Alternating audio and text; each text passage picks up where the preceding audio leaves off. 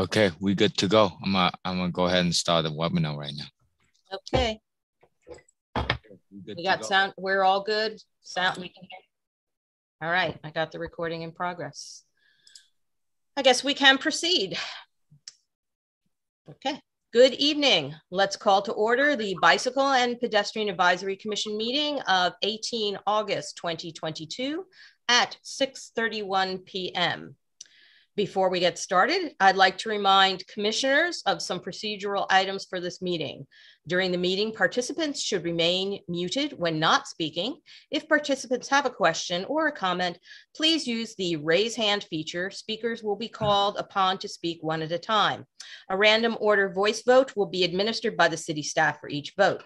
The Bicycle and Pedestrian Advisory Commission meeting is being conducted utilizing teleconferencing and electronic means as allowed by the Government Code Subdivision 54953E and Resolution 1089-21, most recently reaffirmed by the City Council on August 9th, 2022. Members of the public may provide audio public comment by connecting to the teleconference meeting online or by telephone. Use the raise hand feature to request to speak or *9 on the telephone. Teleconference meeting details are available on the Bicycle and Pedestrian Advisory Commission meeting agenda. Captions are available for viewers accessing this meeting via Zoom. Captions can be displayed or hidden using the live transcript button. Comments on matters not on the agenda must be submitted prior to the time the chair calls the item for oral communications. Comments on the agenda items must be submitted prior to the time the chair closes the public hearing on the agenda item. Speakers are requested to keep their comments to no more than 3 minutes, and time limits will be enforced. Guidelines are posted on the Bicycle and Pedestrian Advisory Commission meeting agenda. City staff, may we please have the roll call? Quick question. I think I saw Dan Hafman in the public Zoom. Yeah, if he's in the waiting area, bring him in. Okay, I will bring him in.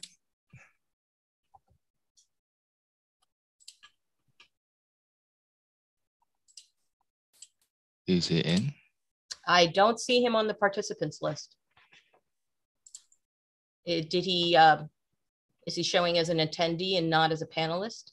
I saw him in the attendees and maybe he dropped. Oh, there he is. Now his name's appearing. Okay, so I'm gonna go ahead and take the roll call right now. Right. Is it noted that Commissioner Hafman joined the meeting at 6:33 p.m. And Commissioner Hafman, please rename yourself appropriately. And now we shall resume with the roll call. Commissioner Hafman. Present. Vice Chair Beagle. Present. Present. Chair Melman. Present. Commissioner Owe. Present. Commissioner Mellinger. Present. Commissioner Bonet. Here. Present. Commissioner Dave.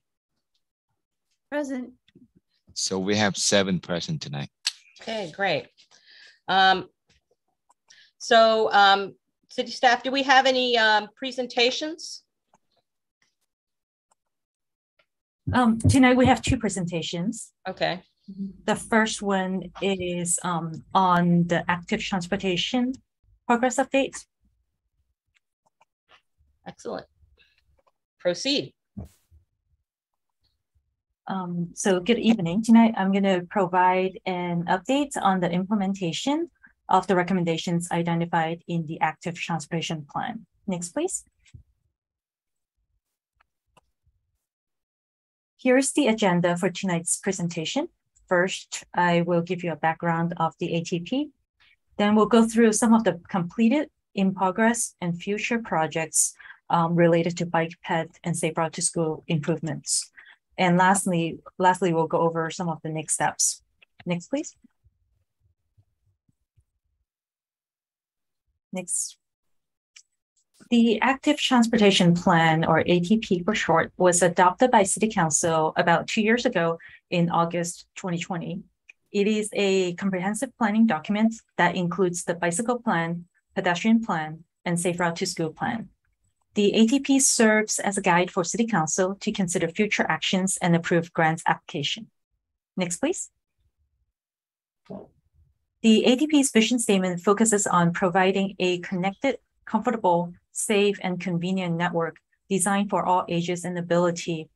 And we aim to increase active transportation mode share to 10% by 2030. Next, please. Some of the bicycle improvement projects that were completed in the last year include installing various different types of bike facilities within the city, including Class 2 bicycle lane, 2B buffer bike lane, and Class 3 bicycle routes. So here's a list of locations where these projects have been implemented, bicycle facilities have been implemented. Next, please. As part of the Safe Route to School improvement projects near Homestead High School, we converted a portion of bicycle lanes on Homestead Road to include a buffer. And we also installed new bicycle ramps at the southwest corner of Mary Avenue and Homestead Road, which connects to the Mary Avenue bridge over the Interstate 280. Next, please. Although the list of completed projects isn't very long, we do have a pretty long list of in-progress projects. In the Moffett Park area, specific plan area, the Java Drive road diets and the buffer bike lane on Caspian Way will start construction later this year. Class 2B buffer bike lane on Geneva Drive and Class 1 multi-use path, which is known as the Green Link, and a photo of that is being shown on the right, on Gibraltar Drive, are currently under construction. Next, please. Also, Manila Drive and Moffett Park Drive Class 1 multi-use trail is in progress. Other in-progress projects include the installation of bicycle lanes on Sunnyvale Avenue between Handy and Mott, and conversion of Class 2 bike lane to 2B buffer bike lane on Borregas Avenue between Mott and Awani. And on Mott Avenue between the western city limits and Matilda Avenue, we will be installing 2B buffer as well. And as well as two-stage bike turn boxes at 3 intersections, at the intersection of Mott at Macara, Mott and Mary, and Mott at Pastoria. Next, please. As part of the Civic Center project, we'll be installing Class 1 bike path, Class 1 multi-use path on the southbound direction on Matilda between Olive and El Camino Real. The installation of Class 2B buffer bike lane on Willow Avenue will start construction later this year. And we are also installing Class 3B buffer bicycle boulevard on various streets as part of the 2022 slurry seal and pavement rehabilitation project. Next, please. So the following in progress projects have both a bike and pedestrian components, including the Mary Avenue overcrossing, Caltrain grade separation, Bernardo Avenue overcrossing, Stevens Creek Trail extension, and a Class 1 multi-use trail at the new Intuitive Surgical site on Kiefer at Commercial. Next. On to future projects, we have the pedestrian and bicycle facility installation on Passman Drive projects that is upcoming. Also, we have East Channel's trail study, Evelyn Avenue Class 1 trail, and Mott Avenue Class 2B conversion between Sunnyvale Avenue and Fair Oaks Avenue. Next, please. We have implemented approximately 2 miles of bicycle facility last year. But as I mentioned earlier, we're currently working on a long list of projects. So for next year's update, you should expect to see more miles of bicycle facilities that would be implemented. Next, please. On to pedestrian improvement projects, we have installed the first pedestrian scramble signal at Mary and Homestead. We have also installed accessible pedestrian signal system with touchless push button at 2 new locations. More than 100 new ADA compliant curb ramps were installed in the last year, and the installation of new sidewalk and street lights and upgrade to existing sidewalks were also implemented by various development projects. Next, please. Some of the in-progress pedestrian improvement projects include the bicycle and pedestrian safety improvements at Fremont, Manet, and Bob White, removal of pot-top islands at the intersections of Mott Avenue at Matilda and at Borregas, We are also working on providing a quick build pedestrian pathway on Marion Way. Next, please. In the Peary Park specific plan area, we will be installing new street lights and sidewalks on Petro Avenue. In the Lawrence Station area, we'll be implementing crosswalk improvements at the intersections of Reed and Willow and Reed and Avalon. Also, we will be installing a new pedestrian scramble signal at the intersection of Duane, Stewart's, and Indian Wells Avenue. Next, please. We will be installing temporary pedestrian pathway on Poplar Avenue near Peterson Middle School. And we are also going to be looking at ways to install permanent sidewalk on the east side of this corridor. We are going to be upgrading in roadway pavement lightings at a few intersections. And we will be installing a new rectangular rapid flashing beacon at the intersections of California and Pajaro. Next, please. For upcoming ped-related projects, we have the Sunnyvale Caltrain Station Bike and Ped Access Study, and we'll continue to require new land use development projects to install new sidewalk and ADA compliant curb ramps and streetlights along their project frontage as needed. Next, please. On to Safe Route to School improvements. We have a few projects going on, including bicycles, pedestrian, and Safe Route to School improvements, quick build projects, which we're going to have improvements at a number of schools in Sunnyvale, near a number of schools in Sunnyvale. The Snail Neighborhood Active Transportation Connectivity Improvement Projects is going to be implementing improvements near San Miguel Elementary School and Columbia Middle School. And VTA is also leading the Homestead Road Safe Route to School improvement projects on Homestead. Next, please.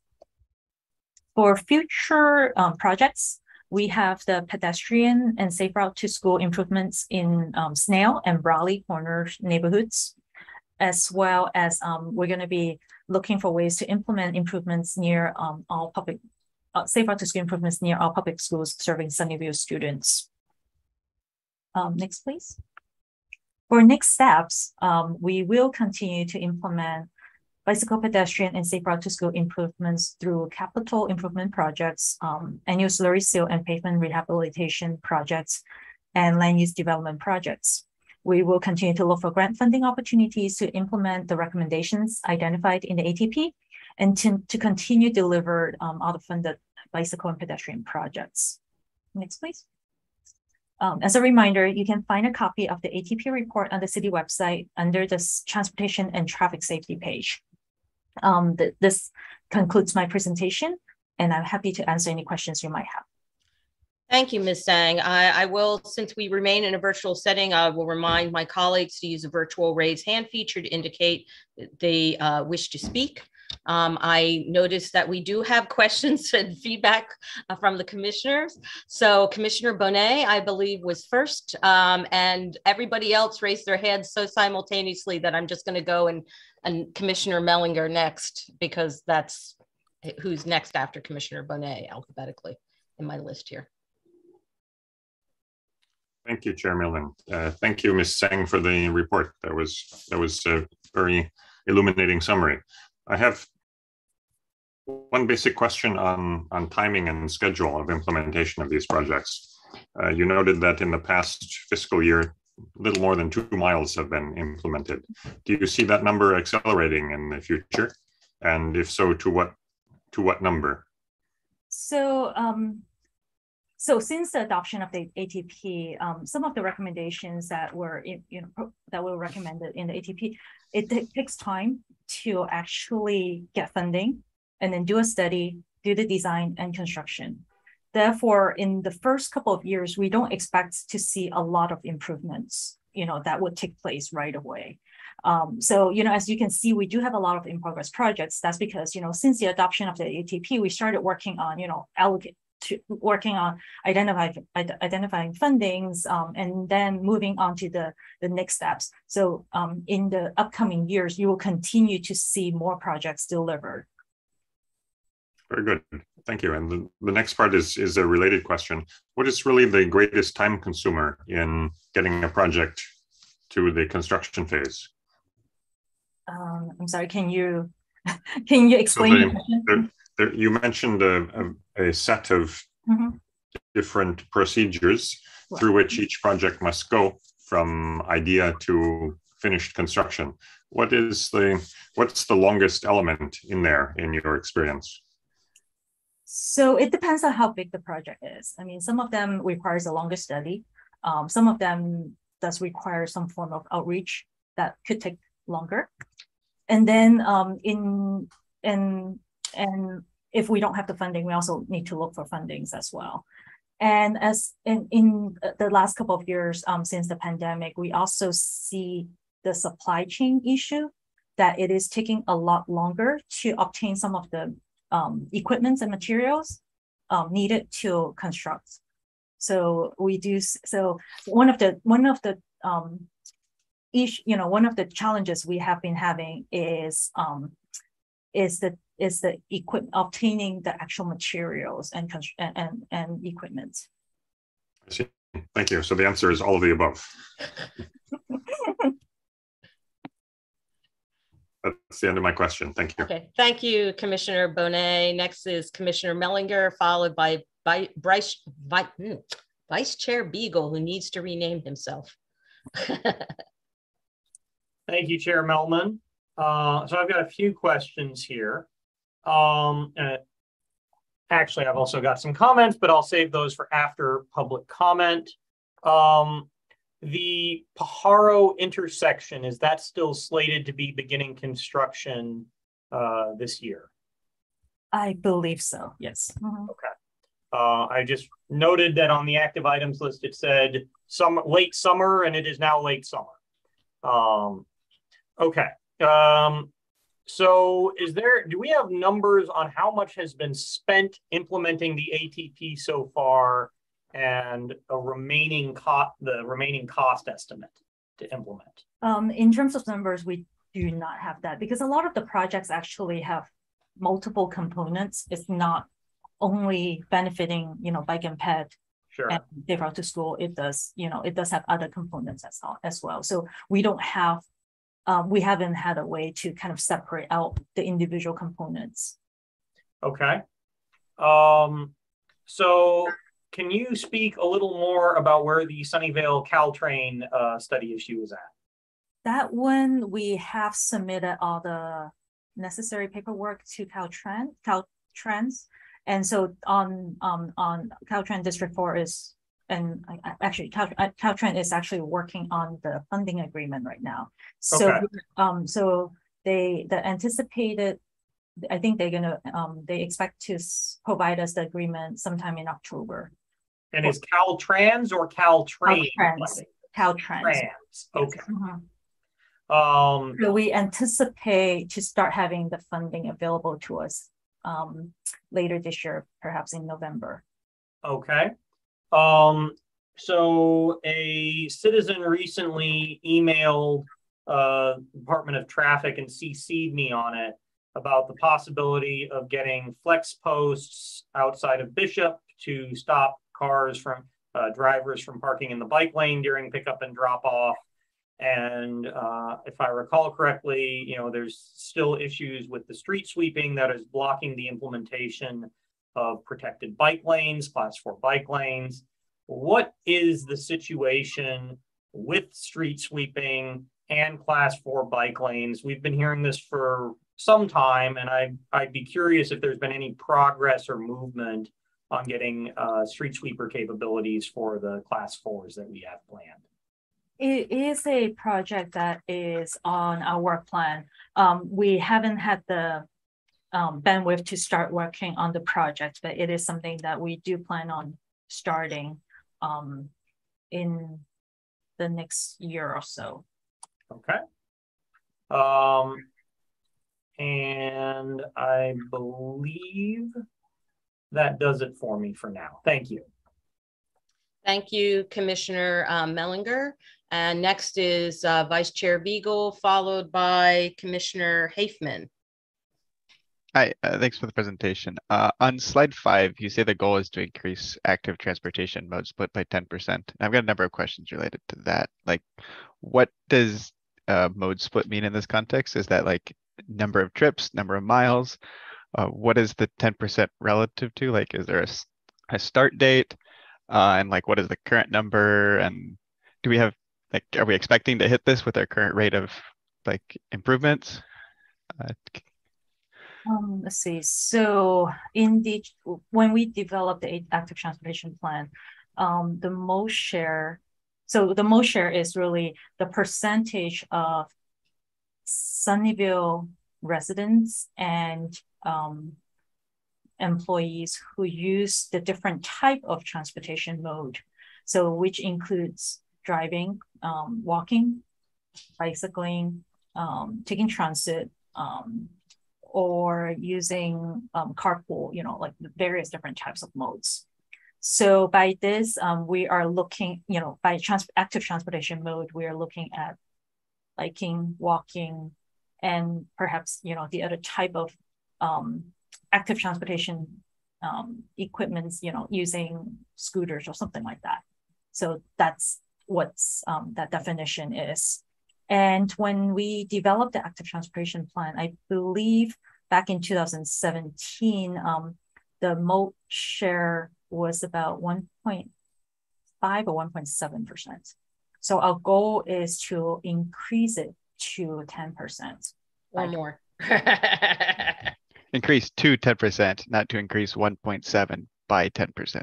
No, it is increased to 10%, correct? Okay. And in terms of the current mode share, so it is something that the city doesn't necessarily have a lot of ways to collect that data. The US Census typically would collect this type of data, especially with part of the Journey to Work survey. And then every few years, the county's public health would also publish a report that report this kind of data. Okay. And do we, maybe you said it, but are we expecting to hit this by 2030 at our current rate? Or do we just don't? Like, okay. But, and then this was number of trips, not miles, correct? This is number of users, yes. Okay. The next question I have is, do we have any like minimum build requirements for the ATP? So like if a construction occurs on a street somewhere, do we have an expectation that it will be updated to match the ATP? Or is it all done through discrete projects outside of normal construction? Can you explain your question again? So like if we're repaving a road for some reason, is there an expectation that like just because that's happening, we're also going to be updating it to meet the ATP plans of like bike lanes or anything? Or are ATP improvements just completely separate that have to be initiated manually? So it depends on the type of improvements. Like, as an example, if it's a slurry seal project, we will review the ATP and the Safe Route to School plan. Both the bike path plan and ped plan and Safe Route to School plan to see if there's any striping improvements that we could implement. That doesn't necessarily, these improvements that we could implement as part of these projects would be the ones that does not require us a study. So if a project requires a study, then we won't be able to implement it as part of a slurry seal project. Can you go into detail what you mean by like requires a study? Like, shouldn't the ATP kind of like? So ATP is a planning document, so it didn't include any of like technical analysis.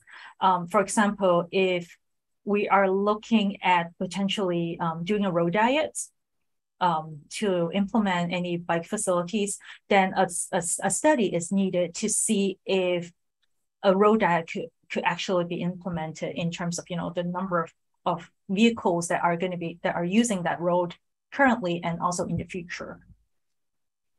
Okay. Another example would be removal of on-street parking. We would need to do like a on-street parking study to see whether what the usage is and so forth. Okay. Which, based on the analysis and the public outreach, then staff will prepare a recommendation based on the data, outreach, and everything else. Okay, got it. Mm-hmm. And then can you pull up slide 14, the one with the table again? I'm a bit confused on what proposed remaining on that table, or that slide, the table means. Is that just what has been proposed for the year? Is that like an actual plan? Like this is going to happen by the end of the year? Or is it just like we want to do this, but nothing is set in stone? So let's see, the first column has all the different type of facilities. The second column was what was identified in the ATP as existing at the time. So that was existing as of, can you do full screen? So the second column was the actual facility, number of miles on the ground in 2020. And then, so the third column is what was implemented. And so you could, the current is existing plus what was implemented this year and what was implemented the year prior. Okay. So like if I look at the class one, like 18 plus 0.1 is not 19. So it's not, because we did implement some of them in fiscal year 20 to 21. Okay, got it. And then proposed remaining. So on the active transportation plan itself, you can find table 6 on page 56, I believe. So that table has what was existing at the time, what is being proposed, and what would be the future, at the build out of the ATP for the bike facilities. So okay. The proposed remaining comes from, what was proposed to be built back then and what has been implemented thus far. Okay, so if I'm reading this properly, by the end of the proposal for the ATP, there's going to be about 180 miles, 170 miles of, 97, yeah, 180 miles of bike stuff. Do we have a metric for the total number of like non-residential streets that a bike lane could potentially go on? But we don't have that data. Because I'm curious, like what percentage of the city this covers in terms of street miles? No, we do not have that data readily available. Okay. Okay, I think that's it. Just to be clear also, the total mileage is not adding up the existing in 2020 plus the proposed, because in the ATP, there are some streets that get converted from a class 2 and into a class 4. So it's not a 1-for-1 addition. So some of them, so the numbers are off a little bit in that sense because of conversions of different types. Yeah, so if you look at the table on page 56, I believe there is for the future after things are implemented, class 2 actually has decreased, will be decreased. The table that Lillian's referring to is the more accurate figure to look at if you want to see the total at build out. Okay, perfect. Thank you. Yeah, that's the last of my questions. Thank you, Vice Chair Beagle. Commissioner Hafman, followed by Commissioner Wee, and then I'm sorry, Commissioner DeVay, you're last on the list. Okay, and is there some reason why we don't have camera for Vice Chair Beagle and Commissioner Wee? Thank you. My camera is, or my laptop is having some problems right now, and turning up the camera is speeding up some processing. Okay. Okay, thank you, Chair, and thank you for the presentation, Ms. Sang. I actually have one question I think you answered. The class 2 declined a little bit because it went somewhere else. Where did it go? Did it go to 2B? Yes. That's what I figured. Okay. I also had a question on the safe routes to school. There's no discussion about the Carson and Mary Hawk signal or even a crosswalk at that intersection across Mary. Is that still on the list? It is still on the list. That was one of the projects that we applied for funding for. And so we currently don't have the actual funding for it. That was one that we applied for a grant. Okay. And also, just to confirm, the proposed remaining, again on the table on page 14, that actually comes directly from the ATP, right? Minus what have been implemented. Minus in the last 2 years. well, proposed remaining, that means it hasn't been implemented yet. Exactly. Right? So if you look at the table, I guess next year I will include more information in this table to avoid confusion. But if you look at the ATP on page 56, let me see if I could pull it up really quickly. So in that table, there's actually a existing as of 2022, what is being proposed, if we were to implement all the bike improvements per the plan. And so the delta is what's being proposed by the ATP.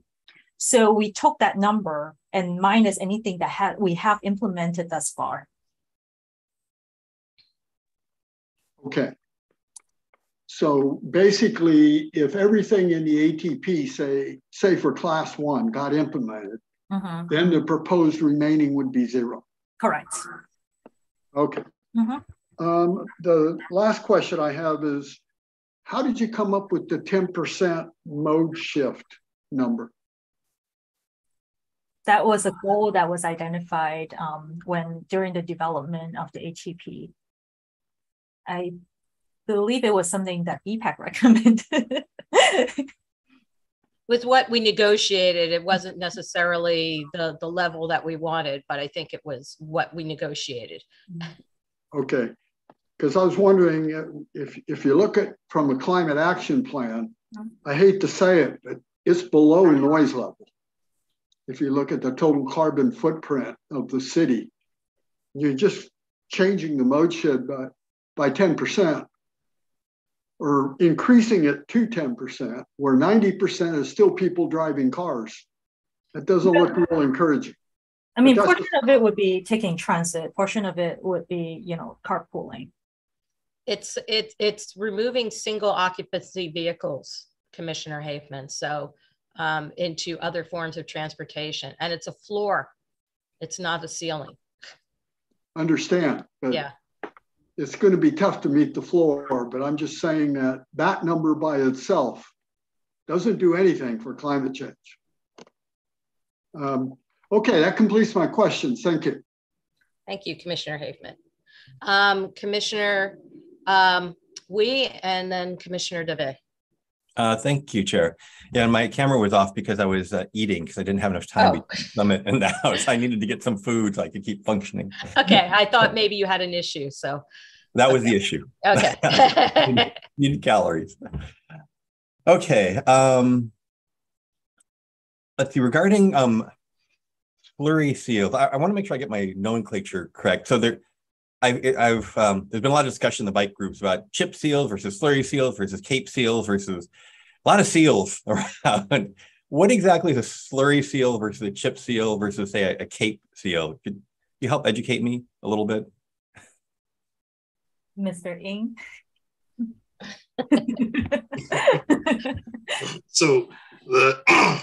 Sorry, the differences between all the different maintenance treatments. Slurry seal is basically applying a layer of asphalt oil on top of the existing pavement. I kind of call it, in my simple way of describing it to people, is just applying lotion to the roadway. It helps add in oils back into the roadway so that it holds together a little bit better. Over time and age, as the cars drive over, trucks drive over the pavement, it pulls off the oil and causes everything to dry out with weather and vehicle traffic. Chip seal is asphalt oil plus a little bit of small rocks on top. So it adds a new wearing layer. So it's like as time ages, your clothes start wearing, and then you replace a new layer on top. Cape seal, in our case, is the way we define it as double chip seal, which is we put on a layer of oil with aggregate rock, and then a year later we come in and put another layer of oil on top just to lock in the rock so that it doesn't kick loose. And then what we found is that there's been a lot of complaints with people when we do just regular chip seal, because the rocks are loose. People, as they're driving around, tend to kick it up. Bicycles kick it up, and it becomes a little slippery. So for Sunnyvale, we've kind of gone to double chip seal. And then there's other seals like micro surfacing, which is not as much as it's still adding a layer on top, but it's a different process which cures. And that's what the county expressway uses. And then you start getting into the more invasive type things like AC overlays, mill and fills, and reconstruction, or rubberized asphalt treatment, where you're actually grinding off a layer like 2 to 3 inches of pavement and then replacing it with a brand new layer of asphalt. And then the difference between all of this is that, and I'm sorry I'm going into all this, but the difference between all this is when you do surf maintenance type treatments, which is slurry seal, and then what happens is you don't need to bring up streets to ADA improvements because they're classified as maintenance type activities. When we do AC overlays, we have to install ADA ramps as part of the projects. And then that's a federal requirement. And then also as the color of money plays into a role in what we do. So if it's like gas tax, we can do whatever we want with it. Federal funds, we have to meet federal requirements for that money. Wow, thank you so much. That was very educational. I learned a lot there. The feeling we need a separate presentation on all this just so we can learn about it. Yeah, like a little fact up in our transportation page about what Sunnyvale does and why we do that. That was very informational. I'd like to catch that video clip and post it because that was really interesting. Thank you. Let's see, regarding with transportation bikeway mileage, I really like the question that Commissioner Beagle asked about measuring, so how many miles we have currently versus how many miles are not there yet. So we see a metric of how far we're going. How much effort would that be to measure that? To measure how much we currently have and how much remaining? We have how much we have currently, but we got all these tracks that don't have any treatment or any help. That we have a space that don't have even our active transportation plan. Just look at those streets, what we recommended in there. It'd be nice to see where we are in our thermometer of where we're going. Although I guess the proposed remaining, that's all in the active transportation plan. Correct. Okay, so we don't have a measurement of stuff beyond our active transportation plan. We haven't even included there yet, as it were, that of basically non-residential streets that don't have bicycle facilities on them. I guess Hollenbeck would be the classic one that's currently, not in.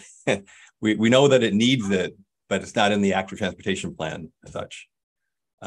There's probably some others I'm not thinking of right. Tasman, well, maybe Tasman was in our plan. I don't know if it was in our plan. No, we have a separate study issue. A separate, yeah.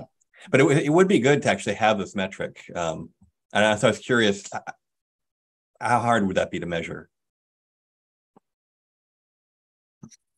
I see. So let me answer that. So our ATP actually covers residential streets and non-residential streets. So one street that we were talking about that's underway is Java. So Java is not a residential street. Mm-hmm. We have bike lanes throughout the entire city, whether it's residential or commercial or industrial. So the ATP looked at the city holistically, how we can build a bicycle and pedestrian network that would be safe and usable by all ages and abilities, not just in the residential neighborhoods. It would be a little tough for us to break everything out by categories of streets because there will be a lot of overlap, like say Fair Oaks itself. Fair Oaks goes from residential, non-residential to industrial, and it covers all the different land uses. So it would be like, we'd have to do quite a bit of work and analytics to try to figure that out. What we tried to do is just break it out by saying within the ATP that the bicycle committee, the commission helped us create and approved, is that within that we have a goal for a certain amount of network. And that's what we're working towards right now. And then as a holistic goal, that's what we're trying to report on. I think one thing that we could probably do is break out like maybe the all ages and abilities network. That may be a better metric in showing you how we're building the spine and how far along we are. And then that's what, once we build that, then that's really what unlocks everything else. Thank you. Yeah, that's very helpful. That would be having that kind of thermometer of how close we're getting to like 100% of complete streets of the world. There's a bike definition and there's a walking definition, and those would be nice metrics to capture somehow to see where we are at. Okay. We're running ADA compliant curb ramps. Are those, oh, let's see. So like, for instance, I saw a sidewalk project recently in my neighborhood where they were rebuilding the sidewalks. And there was a smashed curb at one location. It's like, I was confused. They just rebuilt it back as a regular curb rather than putting a cut there. And actually the opposite curb actually still needs repair in that particular case. When we do sidewalk projects, do they actually, when they see something that obviously needs to be repaired, do they ever consider putting in curb ramps rather than just putting back the curb that exists?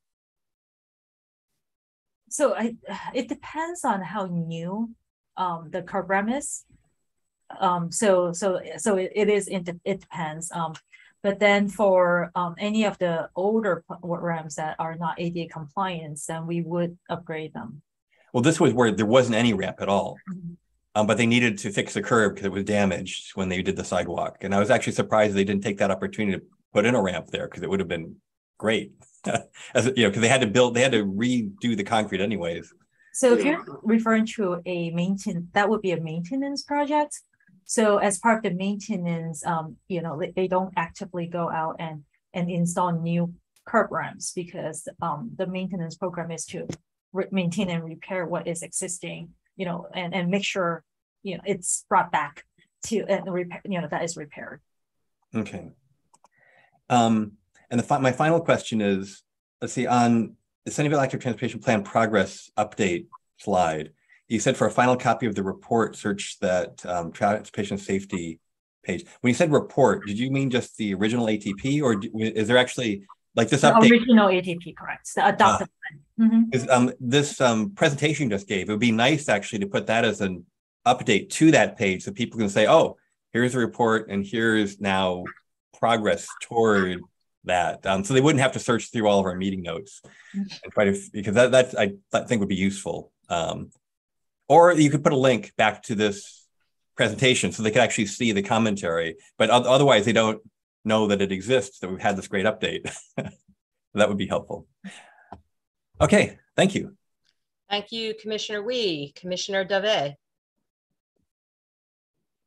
First of all, I'd like to say how stoked I am that we're starting improvements in 2 large industrial places that people might want to bicycle to get to work, and it's currently kind of hazardous. One of them, I think, was the Matilda Mod, which is near all those new tech company developments, and the other, I believe, was near to Moffett Field. And both of those, I've known people who have had injuries there. A guy lost his spleen near Moffett. I am so happy to see that going in. And just thank you. And could we look at each of those quickly?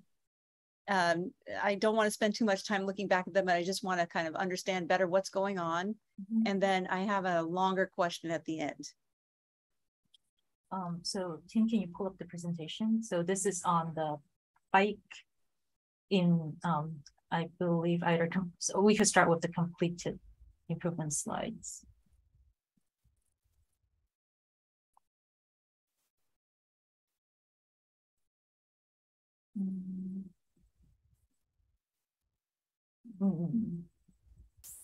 Maybe 2 slides before this.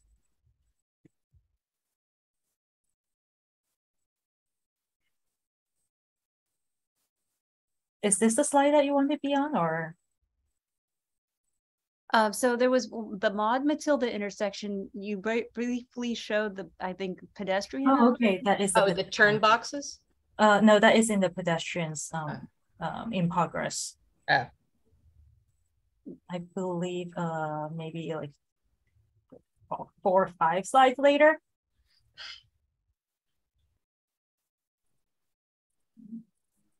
Maybe more actually. Okay, slide that's 17.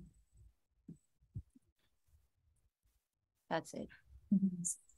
So this is a concept design. The consultant is working on, you know, completing the final design right now. So this is a conceptual plan. But yes, I understand that it's, you know, that it's a drawing, it's at the drawing stage. And I was looking at the proposed landscape on that side, trying to understand, is that giving people more ways to get farther off the road? I'm trying to understand, or is it a slope? What's So currently there are something called a pork chop island at that location.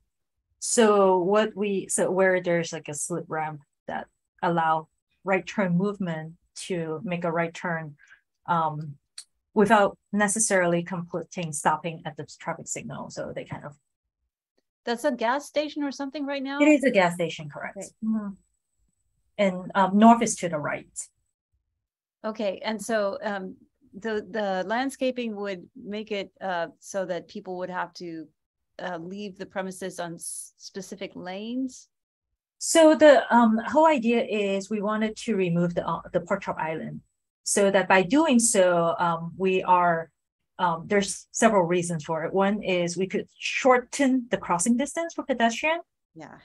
And then it's also reduce one of the crossing for pedestrian, because with pork chop island, they have to first cross the right turn lane and then cross the intersection. Now they're only crossing the intersection. And then also that would reduce the travel speed, the vehicle speed when they make turns, because the corner is tighter. So I greatly appreciate that that's what's going on there, because I think it will help cyclists and pedestrians. The island that's currently there is tough on cyclists. So I'm glad to see that might be changing. Yeah, so that's currently in the design phase. Okay, and then the Moffett Field frontage road, I think there was some. Yeah, so Tina, if you could go back to, I don't remember what slide it is. Yes, this one. I believe that was, I don't remember when, presented to BPAC a couple of years ago. I think it was 3. So currently there is a class 1 bike path on Moffett Park between Borregas and Innovation. Yes. So the idea is it would be extended all the way to the city of Mountain View, to Ellis. Great. I'm glad to see that being connected up. I think there's like a little part in there where there's a sudden disconnect. And I'll be glad to see those things connected up. So this is also in the drawing phase, right? I believe, this is a draw, like what you're seeing is the conceptual plan. It is in the design phase also. The design actually, it's finished design already. Yeah, I thought they were breaking ground. Yeah, so we're getting ready to break ground. What happened was that some Native Americans reached out to us, and there's concern about some historical sites. So we are working with them right now. And I think construction is due to start very shortly. And then they'll have some monitors along the project while the contractor's doing excavation. So if there's any potential archaeological disturbances, they would be able to address it then? Yes, exactly. Okay. Yes, because I know when they were putting in the recessed light rail tracks below the runway, they found archaeological Native American sites, and I met some of the guys then that were there to sort of monitor it. So yeah, I understand. It's funny how many important things are happening in one area, and I'm glad to hear that we're finding a balance. Okay, so my final question is, I know that finding funding is difficult no matter what job you're in, and that thinking, how does the BPAC help the city of Sunnyvale find funding for these projects? Are we acting as sort of a little review panel that might point out things that the real review panel might object to or catch? What is our role? So in general, BPAC's role is to advise City Council on policy on bicycle and pedestrian related policy issues. So the actual, like if we're talking about looking for grant opportunities and stuff like that, that is not necessarily a policy issue. I'm not certain if BPAC could could advise or participate in a lot of that portion. I'm thinking back to, I don't know if it was last meeting or the meeting before that, we were sort of reviewing some of your plans for OBAG 3 application. That's the one. And right. I was thinking, is that the sort of thing that could help, apply for funding, meet funding criteria, that sort of thing? Can we do something? I mean, we are, so typically we do bring these projects and complete sheets to BPAC to review, such that BPAC could take a look at what is being considered and, and make sure we're not missing, we're actually following the complete street policy to try to implement improvements that would benefit different users of the road. So that's the role of BPAC for that.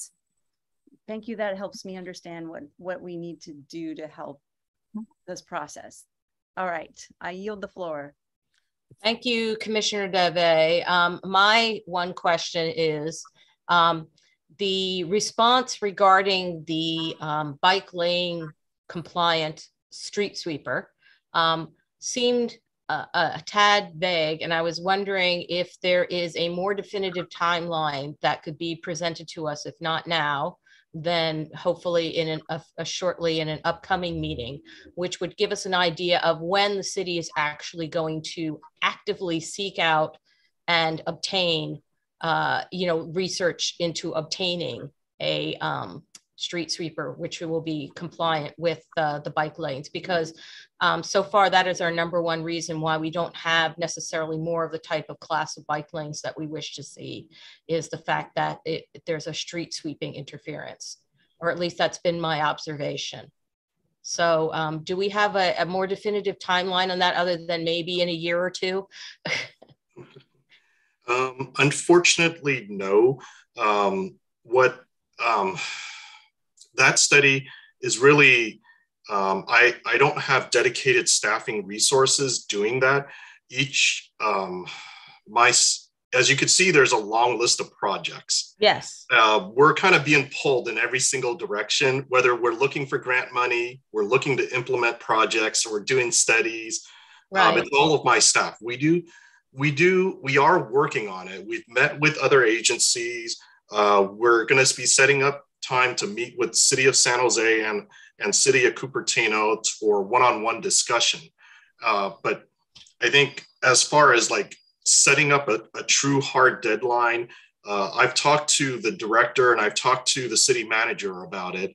And at this time, there are quite a few things that are higher on the that unfortunately kept on getting added on higher onto the priority list. Like when we need to go after grant funding, that I wasn't planning on. Right. And then when we get earmark money from the state or the federal government out of the blue, or any grants, then we need to start planning on budgets for that and delivery and schedules for that. I understand it's a capital acquisition issue. Yeah. It's actually more than, and personnel as well for running and so forth. But I don't want to end up making it into a study issue request. And that's why I'm trying to anticipate, because we're trying to get to a certain goal within a definitive time frame. And the more we keep pushing this out, the less likely we are to reach that goal. That is my concern. Yeah, and I understand. And then while we are working on, as you can see, we are still working on the ATP, whether it's on the pedestrian side, the bicycle side, or the safe routes to school side.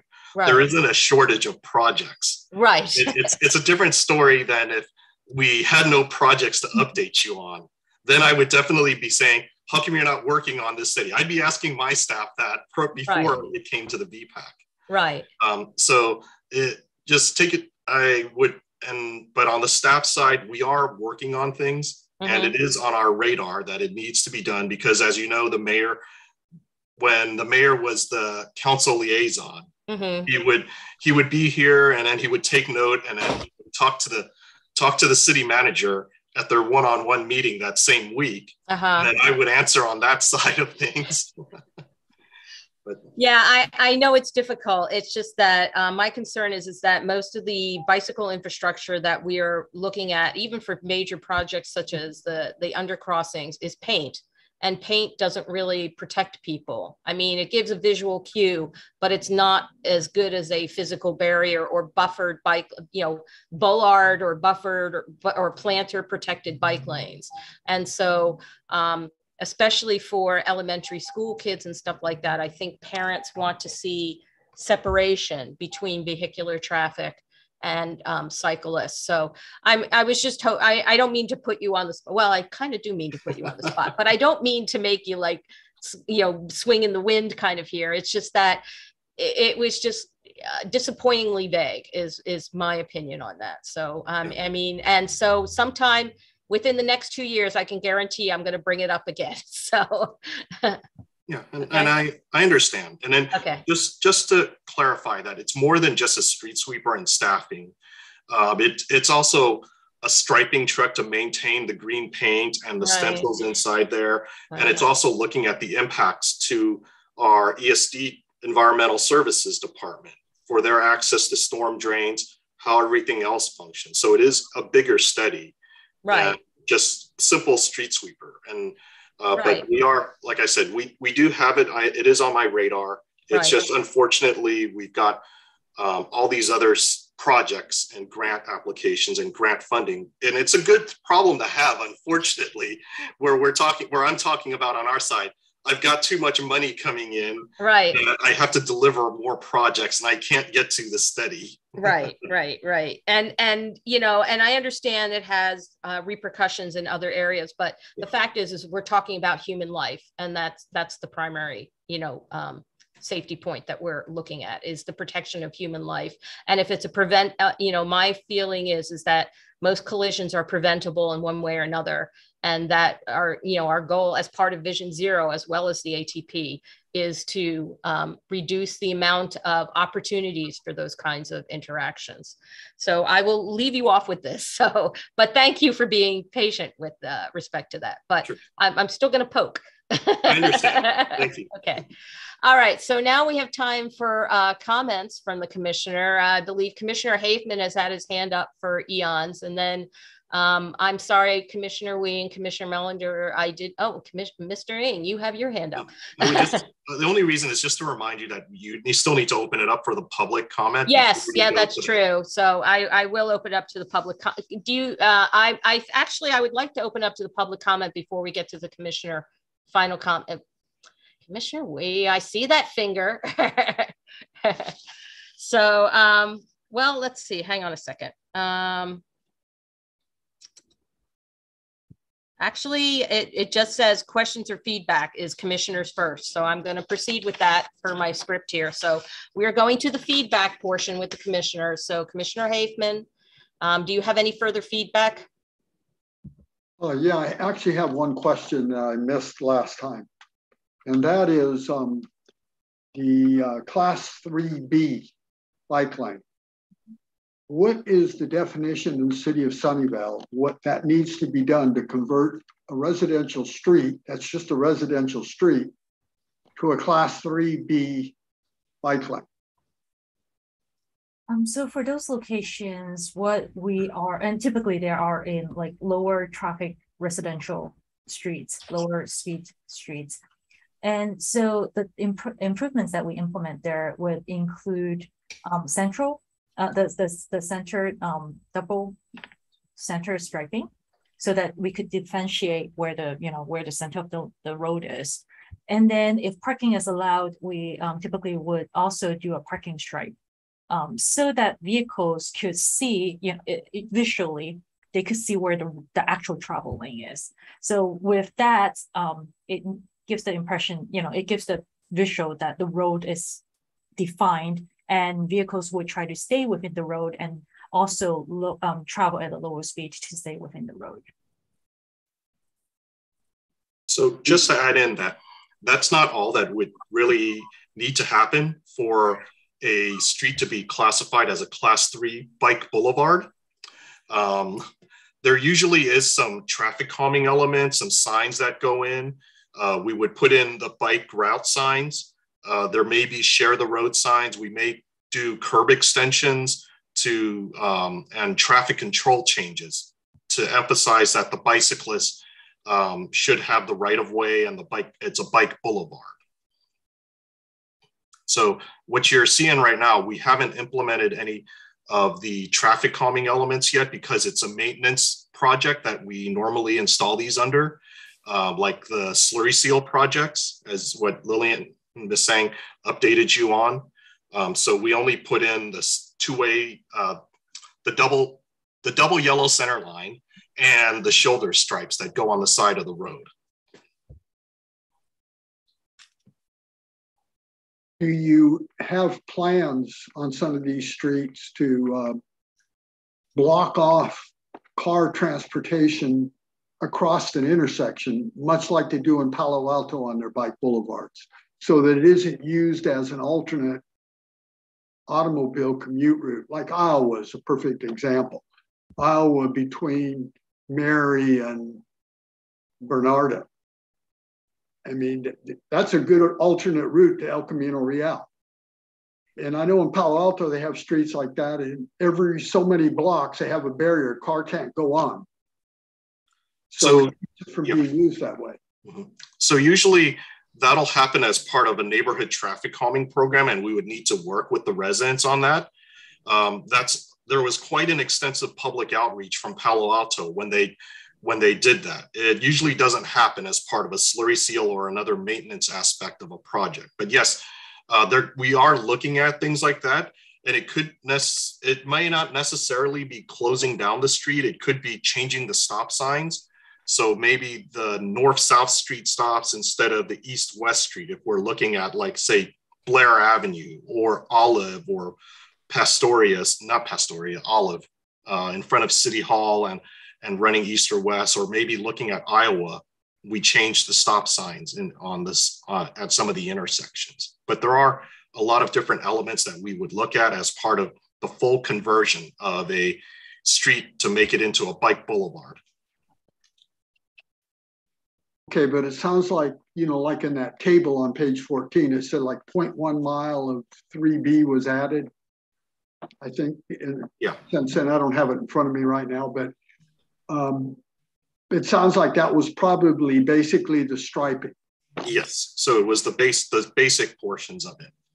Okay, thank you. Thank you, Commissioner Hafman. Commissioner Wee, then Commissioner Mellinger. Oh, thank you, Chair. Whoops, you caught me off guard. I was expecting Commissioner Mellinger first. Hold on a second. Let me get my notes back up here. Okay. Yeah, I had another question for staff. Oh, and just one comment, by the way. Fantastic progress overall. I'm really impressed with the number of projects and infrastructure improvements that we have going on. Very happy to see all this activity happening. So thank you very much, and a job well done there.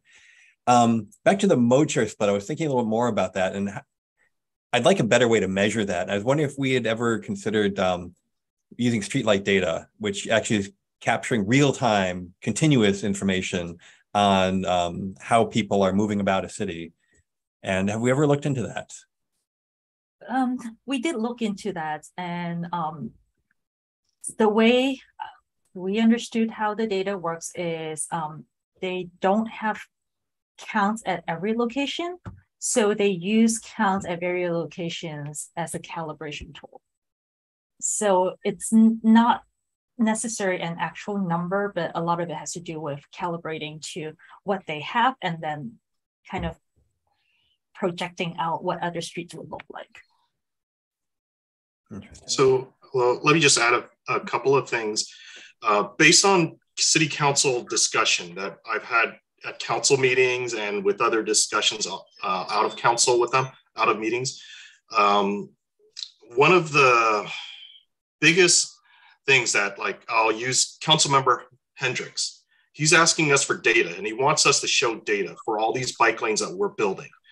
And he's been pushing us for that. So one of the things that we're looking at is with our new video detection equipment, we're able to gather data, and the cameras are able to distinguish and classify between vehicles, bikes, and actually different types of vehicles. And then as a result of it, we can actually get a mode share of users at an intersection, whether it's transit vehicles, pedestrians walking, trucks, bicycles, motorcycles, or cars. And then we're probably looking at deploying that, using that technology, and then helping us supplement and augment our data. And then at the same time, with all these new bicycle lanes that we're creating, we're thinking about how we can gather before and after data, showing how many users that we're attracting to these networks. And that was a direct reaction to Sunnyvale Avenue, where there is a very robust discussion at City Council about, is this really going to make a big difference? And are we attracting bicyclists and changing the mode share? So we're looking at different types of data and how to collect the mode share, the bicycle counts, and the pedestrian counts to show council and the public that when we remove on-street parking or we remove a travel lane on Java, that what the effect of it is in the short term and the long term. Got it. Actually, I've got a little, I've been running Bike to Work Day, actually for the Bay Area as well as locally in Santa Clara County. So we have been actually gathering metrics using Strava, which is just looking at bicyclists. And I've actually been pretty impressed with the Strava Metro platform, even though it measures just recreational cyclists. What I need to calibrate that, and Colorado and some others have done studies on this, is I would like some on-ground measurements and basically use those as calibration points for my Strava Metro data. And then the Strava Metro stuff is continuous. It shows everything that's happening across the whole city or the whole county or the whole 9-Bay area. And it's very interesting. And I haven't seen streetlight data yet directly. And I'm not quite as impressed with how they've done bicycle data, but they could actually give us the vehicle miles traveled by bike versus by car in a geographic area, which would be an interesting thing. And different from a count, but actually, they could calculate mileage type things, I believe. I know Google is using them for their commute stuff, and perhaps talking to Google and seeing how we could use that might be productive. I've been mainly looking at the bicycle stuff in my work with SVBC. And then again, that's Strava Metro is really cool for bike stuff. So I can actually give you relative counts on Sunnyvale of how many bikes were there. And it's not absolute, but the relative, and you can see the number of increases happening. So it's pretty cool data to play with. That's it for me. Thanks very much again. Great job, staff, on all these improvements. I really appreciate all this infrastructure improvement. Thank you, Commissioner Wee. Commissioner Mellinger. So I had one further comment on this, which is that in the future, I believe the BPAC would be well served by having this as a proper written report and not merely as PowerPoint slides. I do not believe that PowerPoint slides are an acceptable substitute for a written progress report. And I understand that, it's an excellent presentation. I'm very impressed with the work that's been done. But there is no substitute for a written report that can be shared to council, that can be read by members of the public without having to watch the video for context. And so I would urge that for the future annual updates on not just on the active transportation plan, but on all the ongoing plans that the city has in motion, such as the climate action plan, such as Vision Zero, that there be a true written report laying out exactly what has been accomplished and what is on the docket. The other thing that I would say is that in general for meetings like this, I do believe it would be appropriate to do this not as a study item, but not as a study session, but as an agendized item so that the BPAC or again, other commissions that are dealing with similar documents may provide feedback in the form of a motion, advisory feedback. And so that is the only thing that I wanted to add. However, I'm extremely happy to see this progress moving forward and so much new bicycle and pedestrian infrastructure coming online in our city. Thank you. Thank you, Commissioner Mellinger. Again, I'd like to add my thanks before we get to the public comment again for showing us that it's sort of like it was the Sisyphean boulder going up the hill thing. And now it feels like now we're getting more of the stuff rolling down the other side rather than trying to push it up the hill. So it feels like we've kind of gotten through the bottleneck, and now we're beginning to see some actual activity on so many of the things that we are looking forward to seeing more of. And yes, thank you for the presentation and taking the time out to do such a thorough analysis. So since we remain in the virtual setting, I will ask the public to use the virtual raise hand feature or *9 on your telephone to indicate if you wish to speak. City staff will ask you to unmute your microphone when it is your turn to address the BPAC. Do we have any members of the public city staff that are wishing to speak on this item? I currently see none. Okay. Hopefully we didn't chase them all off. There were 3 people there once upon a time. Okay. That's it. I guess that is the end for this presentation. I would like to propose a brief break. Chair Melman, there is someone just raised their hands. Okay. I see. Yes, they did. Okay. So we do have a member of the public. I should have done the countdown like Richard used to do. So if we could have that member of the public, let's see if I can see who it is. Okay, so Nick, I will go ahead and unmute you. So yes, Nick.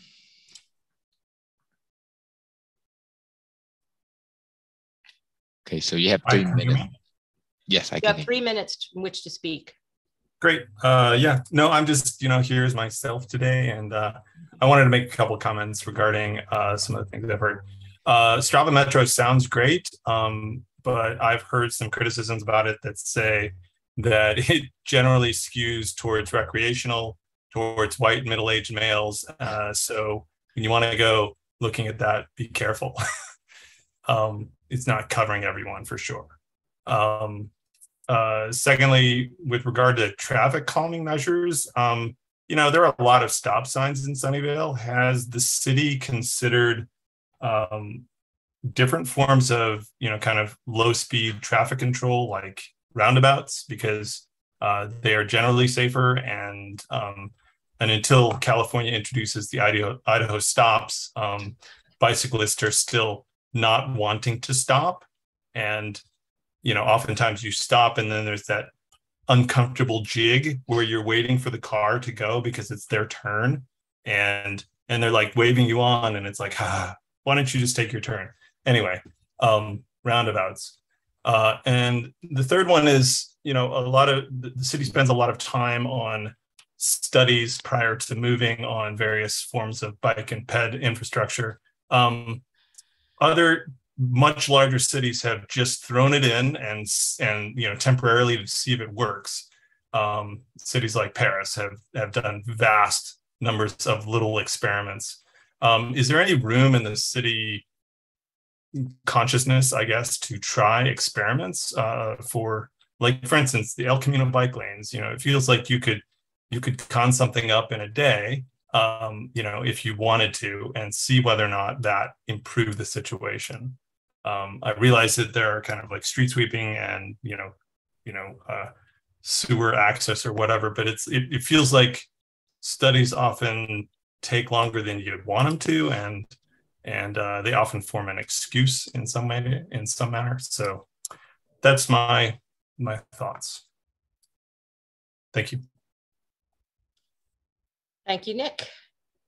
Are there any other members of the public wishing to address the commission on this agenda item?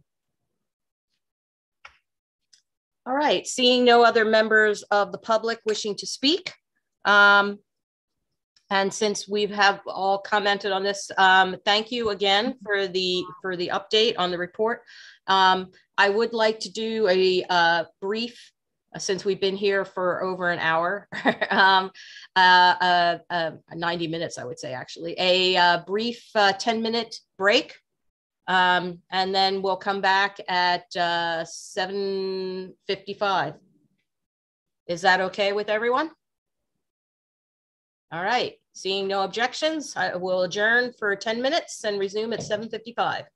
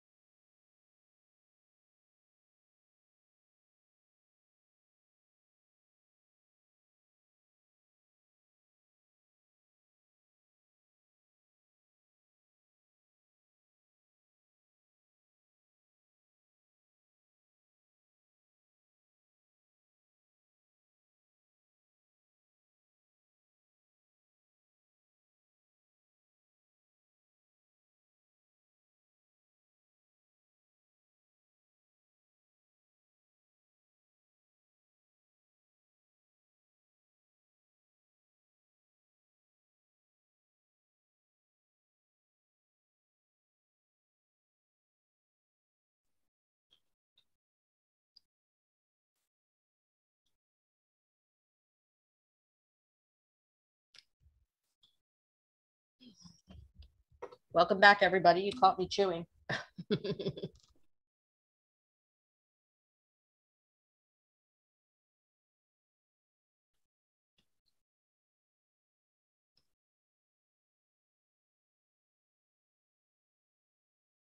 Okay, can you hear me okay? All right, good. All right. We are resuming the BPAC meeting of 18 August 2022 with our next presentation item having formally closed public comment on the first presentation item 22-0845, which I forgot to mention previously. And so now we are moving on to presentation item 22-0846, VTA Measure B Education and Encouragement Potential Projects. Do we have a staff report? Yes, so we do have a presentation for tonight. I'm going to go over the presentations and give an update on the projects that we implemented using the VTA Measure B Bicycle and Pedestrian Education and Encouragement Program funding in the last fiscal year, as well as going over some of the proposed projects for this fiscal year. Next, please. So I'm going to give you a brief background of the program and then present to you some of the projects that we worked on last year and what we're proposing to work on this fiscal year.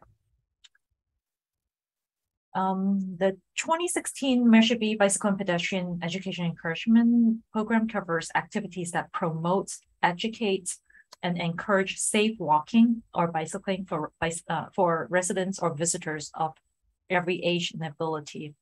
This funding comes from a 30-year sales tax that started in 2017 and will end in 2047. And it is not a competitive funding source. Each year, VTA, every 2 years, VTA would let us know the amounts that we'll be obtaining for the upcoming 2 years. And the amounts would be different based on the amounts of sales tax that are collected in those years. Next, please. Here is a list of projects that we completed in the last fiscal year, fiscal year 21-22, including bike ballet and bike rodeo at the Sunnyvale Art and Wine Festival. For bike rodeo, it is a mini setup, like a setup of a mini city to teach children how to bike and walk safely. On the lower right-hand of the page of the slide, you'll see a YouTube link that is a video of the bike rodeo that took place that day. We also collected bicycle counts at 6 different locations. We have purchased Safe Route to School incentive to encourage students to walk or row to school. And we have created table skirts and poster boards and also banners to publicize biking and walking at so the table skirt and poster boards to publicize biking and walking at city events.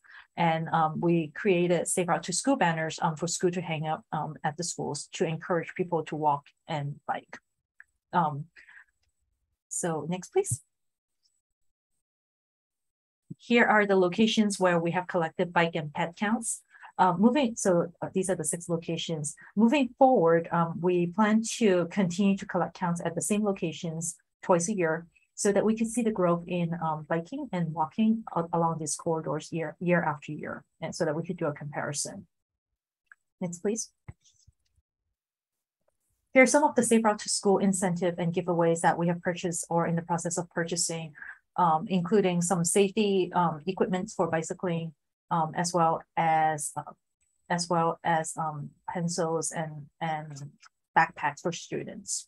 Next, please. Here are some of the ongoing projects that staff is continuing to deliver in fiscal year 2022, in fiscal year 22-23, which is currently, which includes bicycle safety workshop for middle school students and parents. As mentioned earlier, we'll continue to collect bicycle counts at the 6 locations.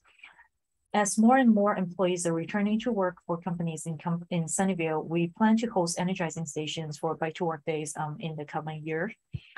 We will be purchasing helmets for distribution to students, and we will continue to develop a strategic and comprehensive marketing outreach plan for Vision Zero campaign.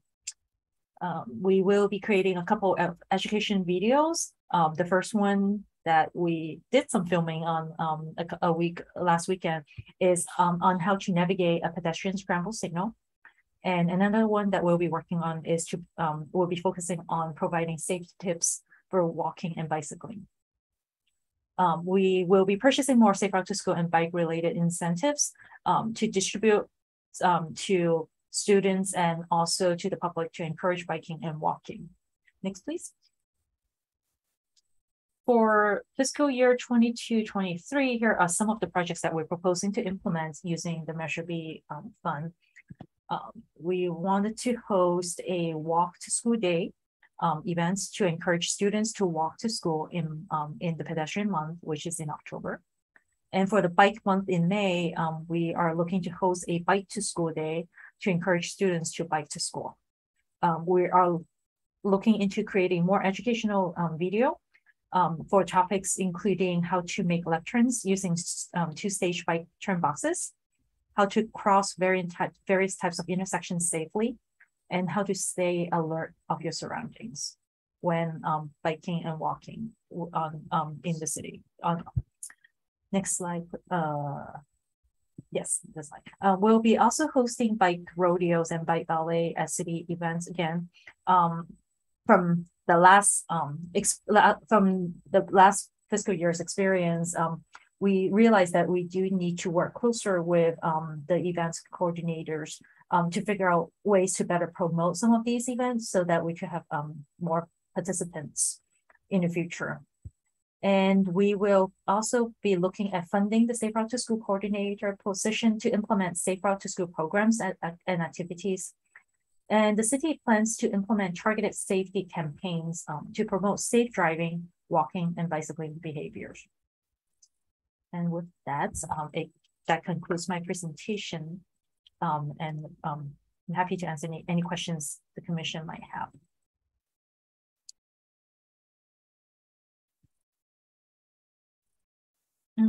Chair Melman, you're muted.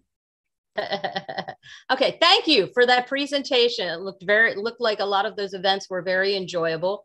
I am going to put myself first on the recognized on the question section.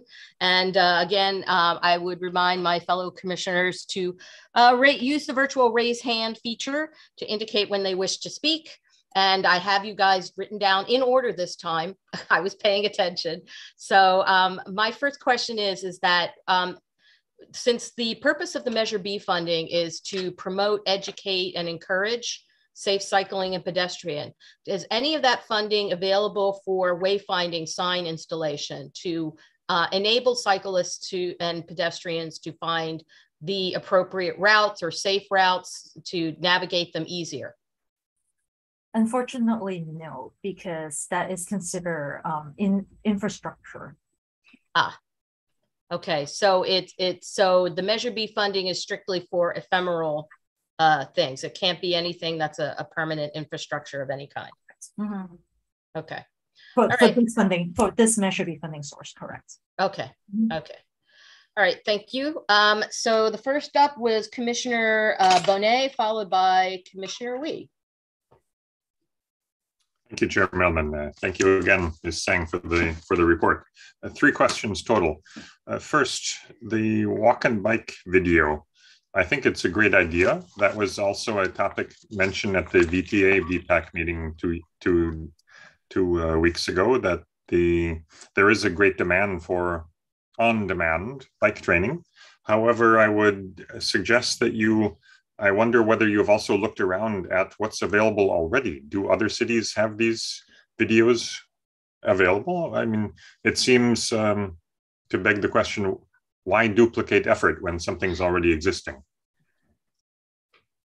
To answer that question, a lot of times we want to make sure, because these are videos that will be posted on the city's YouTube website.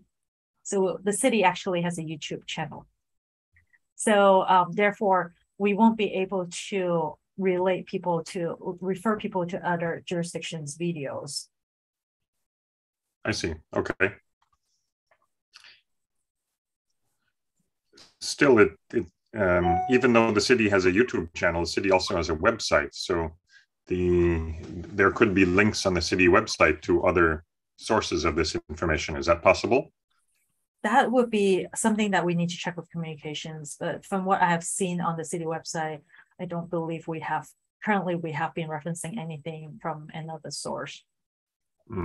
Okay. All right. Next, on back to school. I think it's a great idea to encourage students to bike to school. However, I wonder whether May is the most appropriate time to do that when school is almost ending.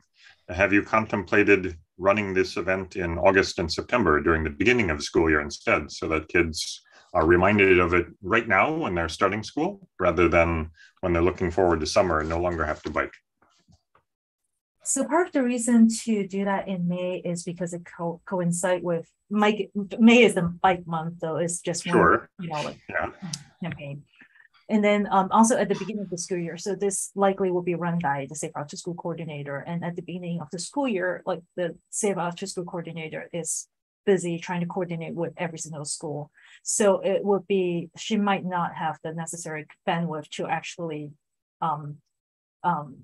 implement a program or an event at the early stage of the year. Well, it doesn't have to be all schools simultaneously, no? It could be staggered over a several week period. Is that possible? I will have to check with our Safe Route to School coordinator on her timing and schedule. How many personnel are available for this kind of event? One. Oh, I see. All right. That puts a definite upper limit on the number of events for one day, doesn't it? And the last question, I was pleased to see that there is also attention to the enforcement side of traffic rather than not only building, but I wonder whether that enforcement side includes additional emphasis on catching speeding cars and those not obeying stop signs and stop lights. So these are if we were to use this funding source, it has to be bike and ped related. Aren't speeding cars a hazard to bicyclists? But this is related to education, right? So like the type of. Oh, okay. But yeah. the last part of that was enforcement. So how is enforcement education? Maybe I don't understand the last slide. Let's see. Some of the things that we are thinking to do is potential. Where is it?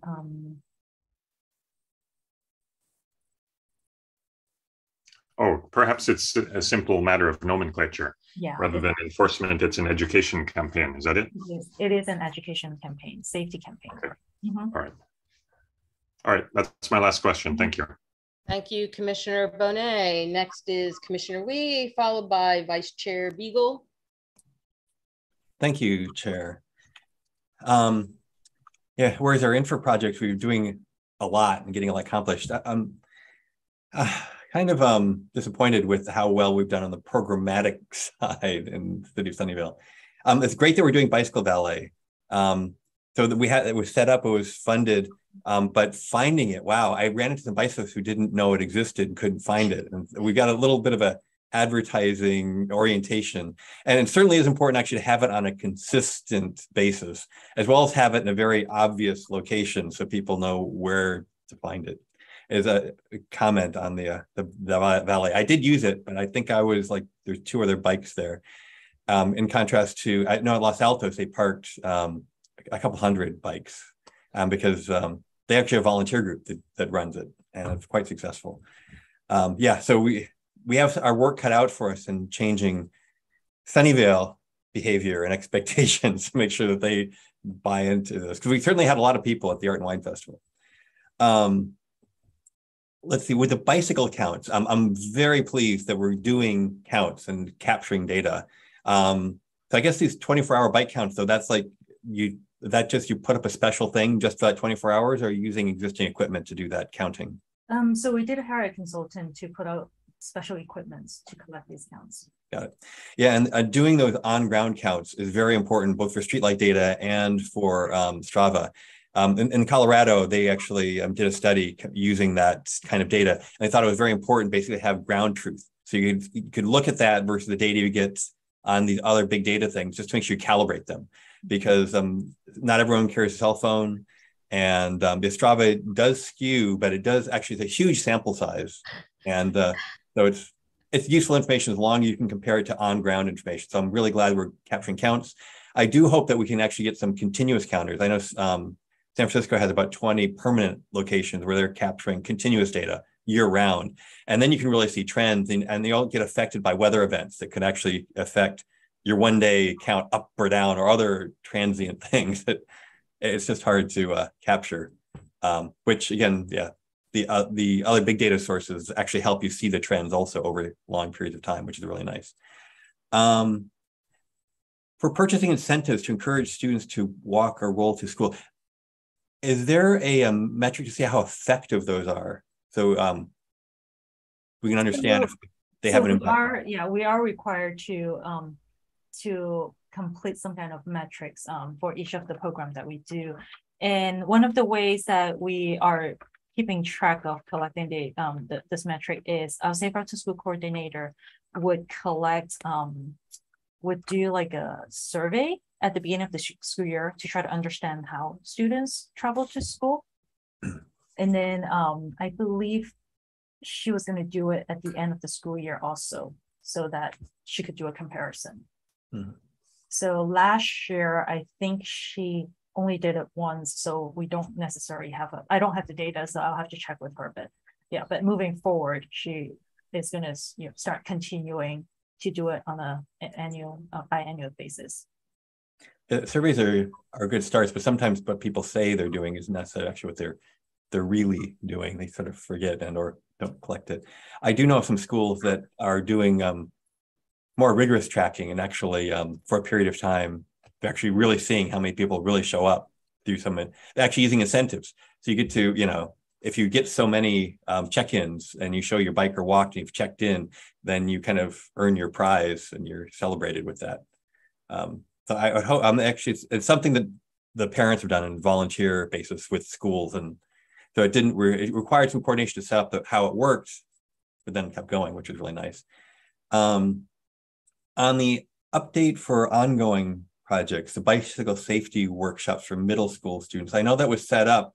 Unfortunately, those were canceled because they didn't get enough people signing up for them. Again, a marketing challenge, because Cupertino got actually really good numbers for their similar courses. We are doing a debrief on how we could market it better. Yeah, and Palo Alto has been very successful. That's where it started, actually. Palo Alto did it. Cupertino started copying them, and they're both going, and Menlo Park also is doing pretty well. And bike to work wherever day, that did happen, but I don't think Sunnyvale staff actually participated at all in that this time around. Is that correct? That is correct. Last year, I believe it happened on a Friday, Saturday, and Sunday. And so from our understanding, a lot of the companies were not entirely returned to the office yet, but we do foresee that in this upcoming year, more companies will require their employees to return to the office. Yeah. Okay, that's great that in the future Sunnyvale will participate, because there were several cities that did participate and had good results. Let's see. And riding bike to school day, there are counties, Santa Cruz and let's see, Marin and Sonoma. They actually are doing a May, September. They're doing both in the fall and the spring. Since May is bike month, which is a really good time to do it because you've got all this other infrastructure and all this other advertising you can piggyback on. Yet some are actually doing it around, or September, October, they're actually piggybacking on the pedestrian one. They're doing a walk and roll thing at both ends. So that is something that I hope we're able to get to at some point, because right when kids are starting school, it's nice to get them on a different track, as it were. One final question.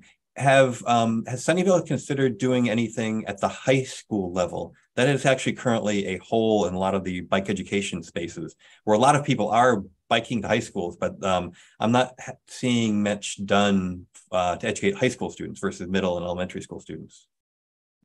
So my understanding is that our Safe Route to School coordinator mainly focuses on coordinating with elementary and middle schools, but less so with high schools. I do need to find out the history of it, but then I believe that's mostly where her coordination is with the middle school and the elementary schools. Got it. If there are dollars available, you can contract that out, and it'd be very little work just to set up a few high school training opportunities at like Fremont and Homestead, which are the two main high schools to serve Sunnyvale. Okay, thank you very much. Thank you. Thank you, Commissioner Wee. Vice Chair Beagle? Yeah. A lot of this stuff is concerned with bicycles and pedestrians only. Is there any room for the funding of these projects for other forms of active transportation, like scooters and skateboards? Like I ride the Caltrain to work, and some days there's almost as many electric scooters as there are bikes on the train. So it's becoming more and more popular for other forms of transportation. Is there room in the funding for education involving these other transportation modes? So based on the agreements, likely not, because the agreements, the funding agreement that we have with BTA specifically mentioned bicycle and pedestrian related activities. Is that something that we could push for them to expand in the future through our like BTA representative, or? It might be something we could check with BTA. Okay. So, yeah. So let me add in that the Measure B program is actually codified into law, and was specific language was voted on by the voters. So BTA is holding very firmly to it because they want to be accountable for spending of the Measure B tax dollars, and then make sure that the residents and the sales tax producers, or the public that's putting in the sales tax, knows that we are spending the money responsibly per the letter of the vote and the sales tax measure. So we can ask them, but I've tried on other items. The chances are they're not going to want to give towards it. We do incorporate, when we talk about bikes and pedestrians, we do kind of cover the manual scooters, because that's part of the roll side of things, as was mentioned earlier. But the school-age children are not able to operate a electric scooter per vehicle code laws. You have to have a driver's license. And then it plays into a couple other things that we don't want to go into as a city, we can't go into because of liability side of things. If we start educating people, students or children on electric scooters. Okay, that makes sense. Thanks for the info. Sure. You mentioned sometimes scooters with the rolling. Is there any, does that also include skateboards and stuff? Yeah, skateboards, okay. Rollerblading, roller skating, and manual scooters. Got it, perfect. Okay, thank you. Thank you, Vice Chair Beagle. Do we have any other commissioners wishing to ask any questions? Seeing none, we'll move to the, do we have city staff? Do we have any members of the public wishing to speak on this item? I would remind the members of the public, since we do remain in a virtual setting, use the virtual raise hand feature or dial *9 on a telephone to indicate when you wish to speak. City staff will ask you to unmute your microphone when it is your turn to address the BPAC. Chairperson Melman, can you open up the public comment period for this item? I'm sorry. I'm now we will formally open up the public comment period. So do we have any members? I thought I had said that. Do we have any members of the public wishing to speak on this item? I currently see none. Okay, as a countdown of 5, 4, 3, 2, 1. Seeing no members of the public wishing to speak, we will now close the public comment portion of this item. Okay, moving on to the consent calendar. Item 220830. Since we remain in a virtual setting, I will ask my colleagues to use the virtual raise hand feature to indicate when they wish to speak. City staff, do we have any, do we have any members of the public wishing to speak on the consent calendar?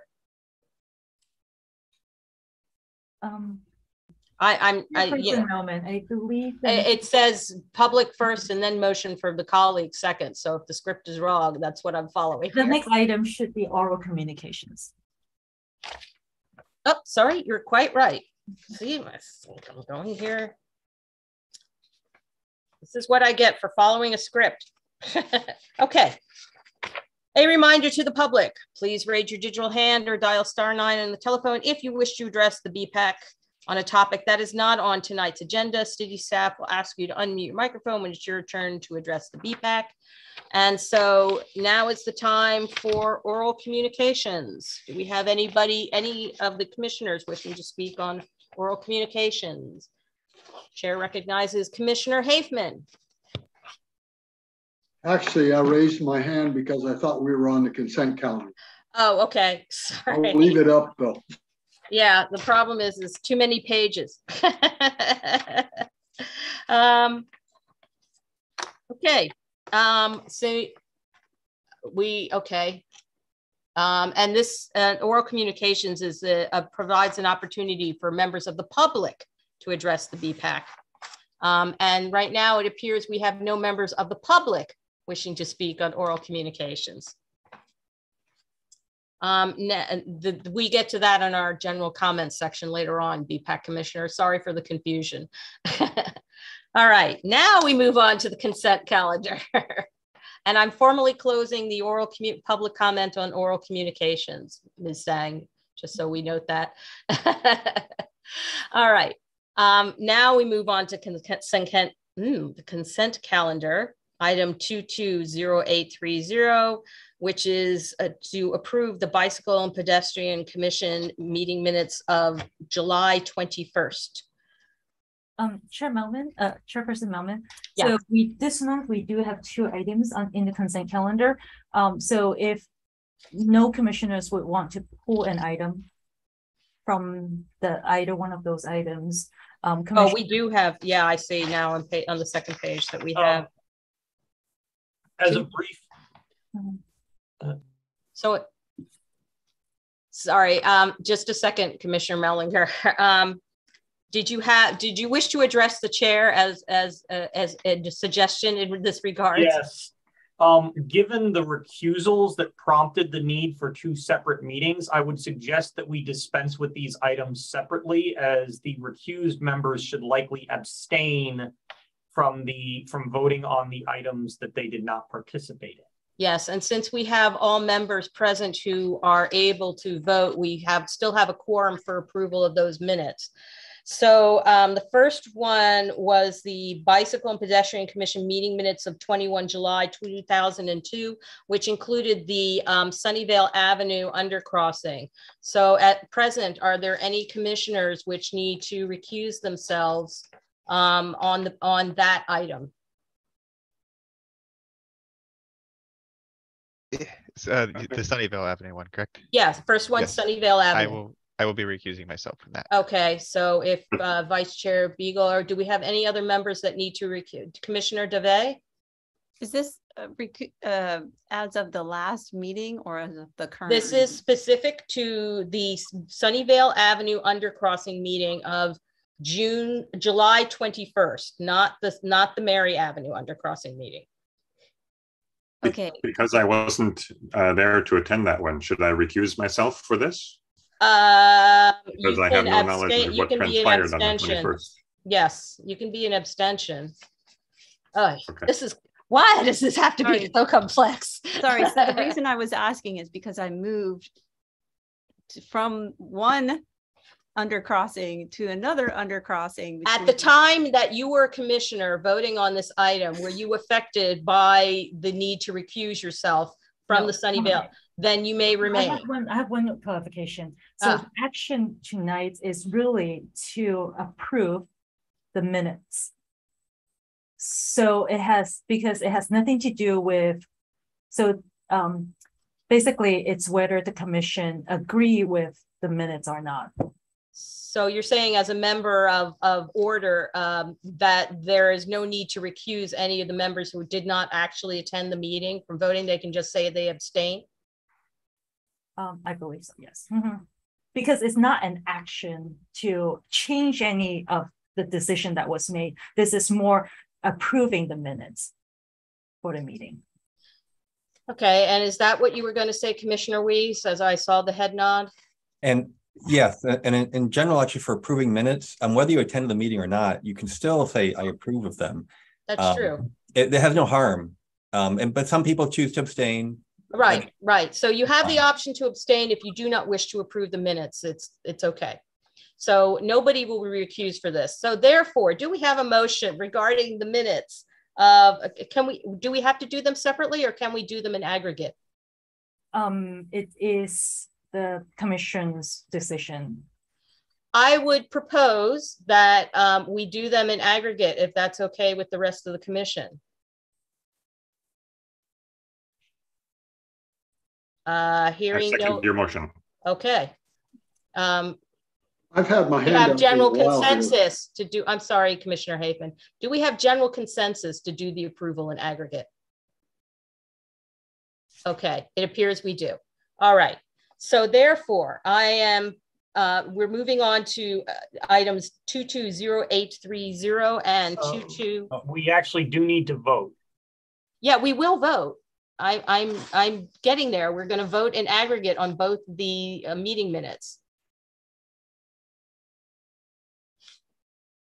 Is there confusion on that? Sorry, I thought you said we were moving on from this. No, I hadn't finished speaking. So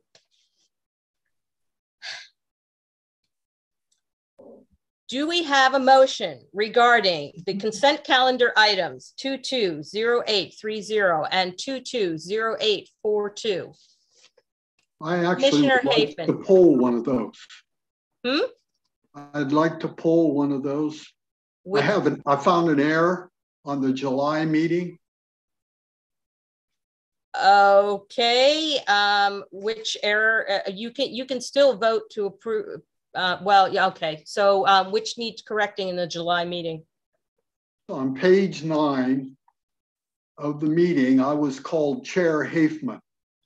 And I don't think I've ever been chair of this commission, even for a minute.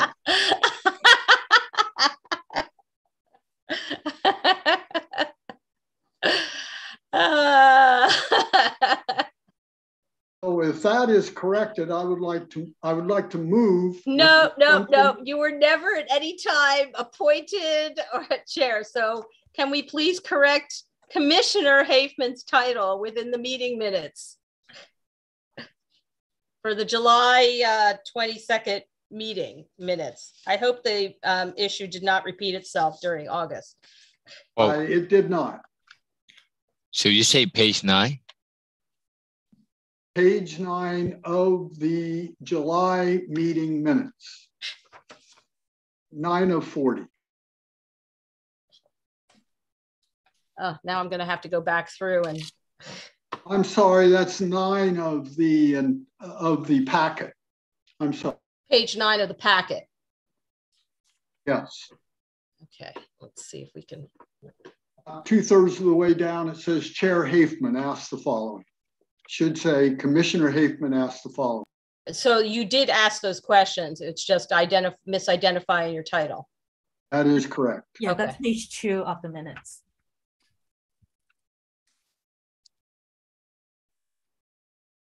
Oh, I see it. Okay. Do we have any other corrections or issues which need to be addressed in the July 21st meeting minutes?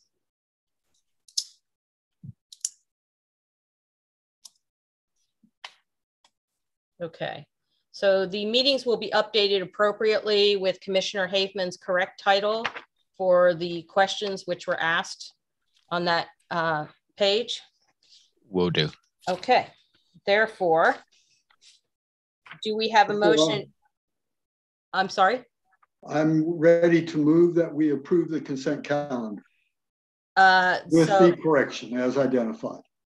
okay, so restating again, approving the, is there a motion to approve consent calendar 220830, which is the meeting minutes of July 21st, and the consent calendar of 220842, the meeting minutes of August 1st? Now, Commissioner Hafeman. I move to approve the consent calendar. For And the, Commissioner Wee seconds. okay, and that is for the 2 dates specified, correct? For Okay. both dates specified, yes. All right. All right, having been moved and seconded, do we have, can we have a roll call vote, please, for city staff? City staff, can we have a roll call vote, please? So Commissioner Hafeman, Yes. Commissioner Bonet, Yes. Commissioner Mellinger, Yes. Vice Chair Beagle, Yes. Chair Melman, Yes. Commissioner Dave, Aye. Commissioner Owe. Yes. So the motion will carry was 7 yes. Okay. Okay. Having completed the consent calendar, hang on a second, let me just go back to the agenda here. We move on to public hearings or general business. If you wish to speak to public hearing general business items, please refer to, please use the virtual raise hand feature or use *9 on your phone. Each speaker is limited to a maximum of 3 minutes. So the public general business item that we are we have here is 220847, report and discussion of recent Santa Clara Valley Transportation Authority Bicycle and Pedestrian Advisory Committee meeting, sorry. Do we have a report? I have a verbal summary from the meeting I attended, yes. Okay, thank you, Commissioner Bonet, if you would please do so. Okay, this is from the meeting of 10th August 2022. It was a fully attended meeting. The first item of discussion was the underpass at Blossom Hill and 101 that is opening soon. This was funded by highway funds, not bicycle funds. Interesting to note. VTA announced that they're extending their hours to coincide with the beginning of the school year. And third, there was a public information campaign that the VTA is implementing to highlight that a few safety issues, in particular that driver assault is a crime. They're trying to improve the relations between the yard workers and the VTA management by implementing yard visits so that suggestions for improvement come from the people in the yards, and to reinforce the idea that VTA is a good place to work. Next item was an update on Measure B, which we've discussed here also. So the first topic under Measure B items was that there is a Vision Zero plan funding opportunity due September 12, 2022. And they also spent a fair amount of time discussing how bicycle education can be implemented and how the public should or could access bicycle education and what the VTA can do there. So they first off recognized that this on-demand education is a recognized need. And there were several suggestions. One, there's a Bike East Day, that's a live webinar on how to prevent theft of bicycles, which this was recommended by Chair Banerjee.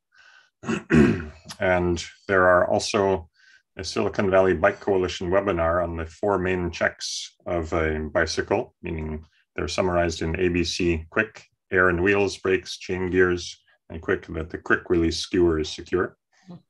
So their goal is to make bike education more available for anyone who wants it. And one of the members, member Wadler, recommended a book called, or a handbook called Street Smarts, which is devoted to safe bicycle riding. And another recommendation came, Cycling Savvy, which is a Florida series of training videos. And they seem also to publish the booklet Street Smarts. Next, Jane Shin, who is a transportation engineer, presented the VTA request to shift Measure B funds from a Los Gatos location to another in Los Gatos, namely from the Kennedy Road sidewalk to a Highway 9 pedestrian pathway connector to the Los Gatos Creek Trail. And this trail connector has already received $3 million in OBAG funds. However, the town was still short of funds to fully fund the project. Hence, the VTA would like to move funds to assist the town. In response to my question, is shifting funds allowed under Measure B? And I got the answer, yes, it is. And then the vote was asked on whether the BPAC members approve that, and it was passed. Next, we had a presentation by Ian Lynn, one of the transportation planners, on countywide transportation demand management research. So this TDM, transportation demand management, it aims to incentivize a mode shift to non-single vehicle occupant trips. And they have 8 strategies which they're contemplating in order to accomplish this goal. First is marketing, a website highlighting the ease of biking, public transport, and ride sharing. Next would be live data on bike share possibilities shown for San Jose. Third would be education, the merits of biking, walking, and rideshare. Fourth is to try to shift the public's attitude, in particular to young people, meaning, and they were thinking of focusing on the idea that a car at age 16 is not necessarily the coolest thing you can do anymore. Rather, maybe it's a scooter or an electric bike, or biking with your friends, or simply taking the train with a group of friends. Fifth, they have a traveler rewards program, which they're contemplating to reward a move away from single driver cars. Sixth, they have a participation in something called MTC Merge. These are 5 Bay Area counties which are consolidating rideshare data, which seems like an excellent idea. Anything we can do to gather more data about how people are actually being transported it seems useful to all participants in the VTA umbrella. Seventh was they encourage employers to begin their own programs for mode shifting. And eighth, they are investigating means of on-demand mobility to bridge the last mile and the first mile, which is often a difficult step in using public transport. Next, there was some other business. One of the departing members of the VTA, whose name may be familiar here, Tim Owe, he requested to remain on the wayfinding committee. A vote was made to approve that, and it resoundingly passed. Next, the BPAC work plan was presented by Lauren Ledbetter, and she reviewed 3 things. One, there are many county-wide programs currently underway and recommended for priority area grants. There are apparently 58 applications totaling $650 million if all of them were to be funded. However, unfortunately, only $120 million are available to allocate, and most will be designated for complete streets. Next, there was a Silicon Valley Bicycle Coalition Bike Summit that was to happen next week, speaking from the time frame of this meeting. So that would have been this week. No. And third and last, there is she mentioned that the Santa Clara Prune Ridge Complete Streets Project, which is apparently the only 2-mile stretch on Prune Ridge without a bicycle facility, this one in Santa Clara. She encouraged members of the public to contact the city to speak in favor of it because it is apparently facing much neighborhood opposition. And following that, the meeting ended. Okay. I'm assuming that we don't have any staff reports related to any public hearing or general business items. Not for this item. I didn't think so. Do we have any members of the public wishing to speak on this item, city staff? I see none. Okay, seeing none. We will close the public comment portion of this item and move on to the next item, which is a standing item, consideration of potential study issues. Chairperson Melman, Commissioner Owie has his hands up. Commissioner Wee. Thank you, Chair. Regarding the education items that were mentioned, the Silicon Valley Bicycle Coalition has an education page dedicated to education. It's got on-demand training there in many different forms, as well as a bunch of classes that are coming up.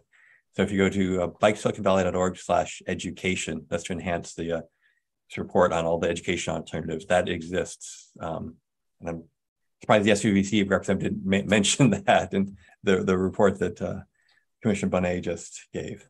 It's just a flag on this report. Thank you. Okay, thank you. Now, moving on to our next standing item, which is consideration of potential study issues. Do we have a staff report on that? I don't believe so. No. And do any commissioners wish to comment on the standing item of the potential study issues? Nope. All right. I don't believe there's a public comment section applicable to that. So, and since there are no members of the public present anymore that I can see, we will proceed now to the non-agenda items and comments. Do we have?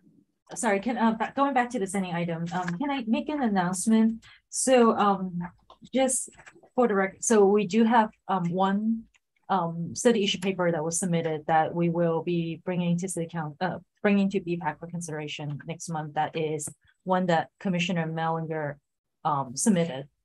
Okay. The other thing to mention is that in September, we will be doing our first round of study issue sponsorship. So just information, so just a reminder, and also a reminder that to be considered in scenario 1 in the September sponsorship, the study issue form needs to be submitted by August 9th, which was passed already. Right, I was going to say, I think we've already consider in the October BPAC meeting, study issue paper, the study issue form needs to be submitted to staff by September 13th of this month. Okay, so noted. Moving on to non-agenda items and comments. Do we have any commissioner comments? And since we remain in a virtual setting, I will once again ask my colleagues to virtually raise their hands and if they wish to speak. I see that Commissioner Mellinger had his hand up first, followed by Commissioner Wee, and then Commissioner Hafman, in that order. I actually had a question about the study issue process. Sorry. Why are you doing this to me? No. Yeah, well, I think it works here. Yeah. Would it be, since we're going to have a study issue coming up in September, at least one, would it be possible, would it make sense to simply do a single ranking session in October rather than ranking in September and then ranking in October? Okay, so for the ones that the commission decides to sponsor in September, staff would have time to prepare the study issue paper to be brought back to the BPAC review in, I believe, let me double check the timeline, but maybe in the November meeting or so, but let me double check on the timeline. But then if we, for anything that are sponsored in October, staff would not have enough time to prepare that. I see. Right up. Okay, thank you. I appreciate it. Do we have any more questions pertaining to study issues at this point? All right. Now we will move on to the non-agenda items and comments. Commissioner Wee, you're first, followed by Commissioner Hafen. Thank you, Chair. So I did attend the Silicon Valley Bike Summit today, and it was very successful. 200 people there from all over the Bay Area, and some people coming from elsewhere. Some people came from Colorado and from Southern California. It was quite a good event with lots of useful information. I also attended the California Bike Summit earlier, and this is basically not just Silicon Valley, but basically it was like a Bay Area Bike Summit. There was a lot of representation there, a lot of consultants and city people. And some highlights, Caltrans District 4 director spoke there and talked a lot about Complete Streets and El Camino's Grand Boulevard initiative that they're hoping to see come to fruition at some point, which that would be awesome to see that corridor turned into a better bikeway. And our VTA folks were explicitly given kudos for their bike superhighway approach that they're pursuing with parts of El Camino Rail, and to look at that. So there, that the superhighway is I think one of the first in the state being considered and looked at. So hopefully we'll see more of that happening in District 4. There's a lot of other things I'm just forgetting about on the Caltrans District 4 director. There was a very interesting dialogue between two executive directors, East Bay Bike Coalition and the Silicon Valley Bicycle Coalition. And they were going to have the San Francisco Bike Coalition executive director come also, but unfortunately, actually a couple of speakers and some of the moderators and some attendees got hit by COVID, so they weren't able to attend. So there was a few of the key speakers didn't make it. Basically running a bike coalition is very rewarding, but a lot of work, and they need more funding and they need more people, but they're getting a lot done regardless.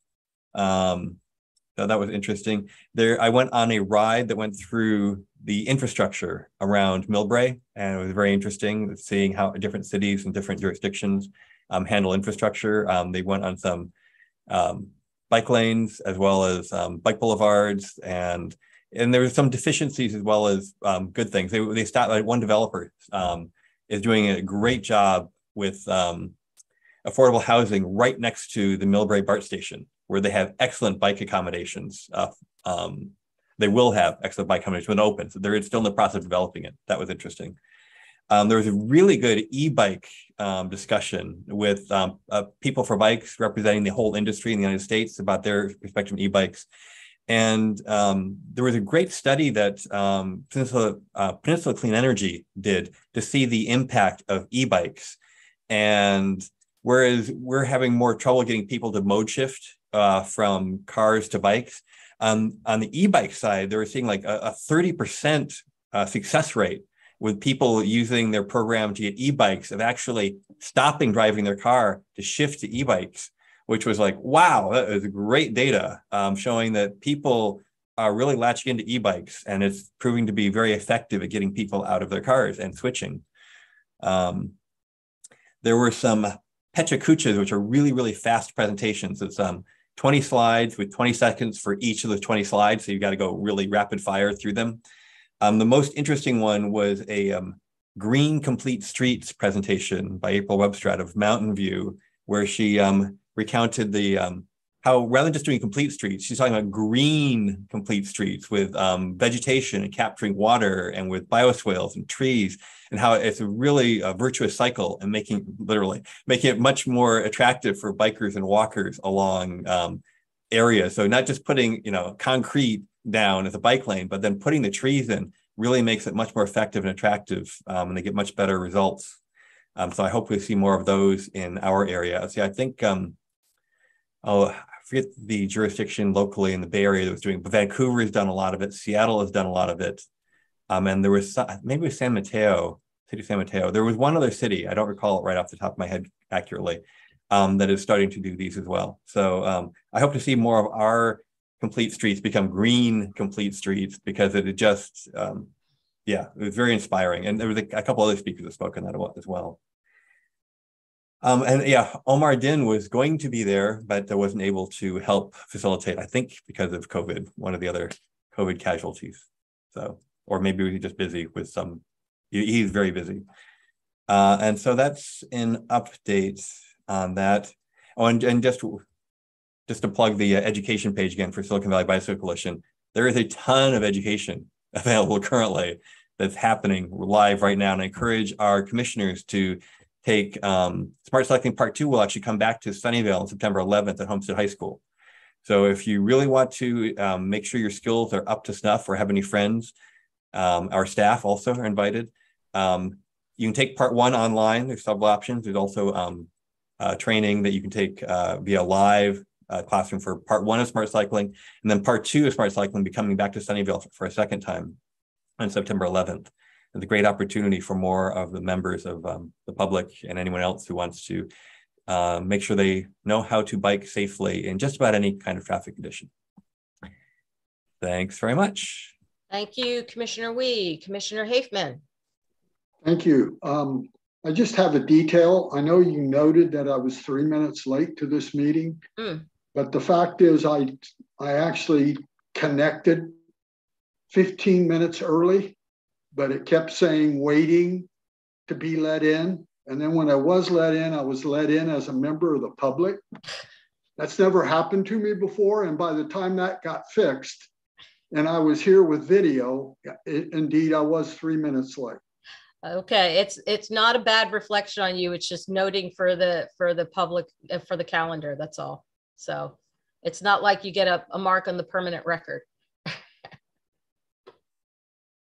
So I have some announcements to make. Upcoming are 8th Annual Bike the Bay Area 2022 on Saturday, September 10th, starting up at the San Francisco Ferry Building.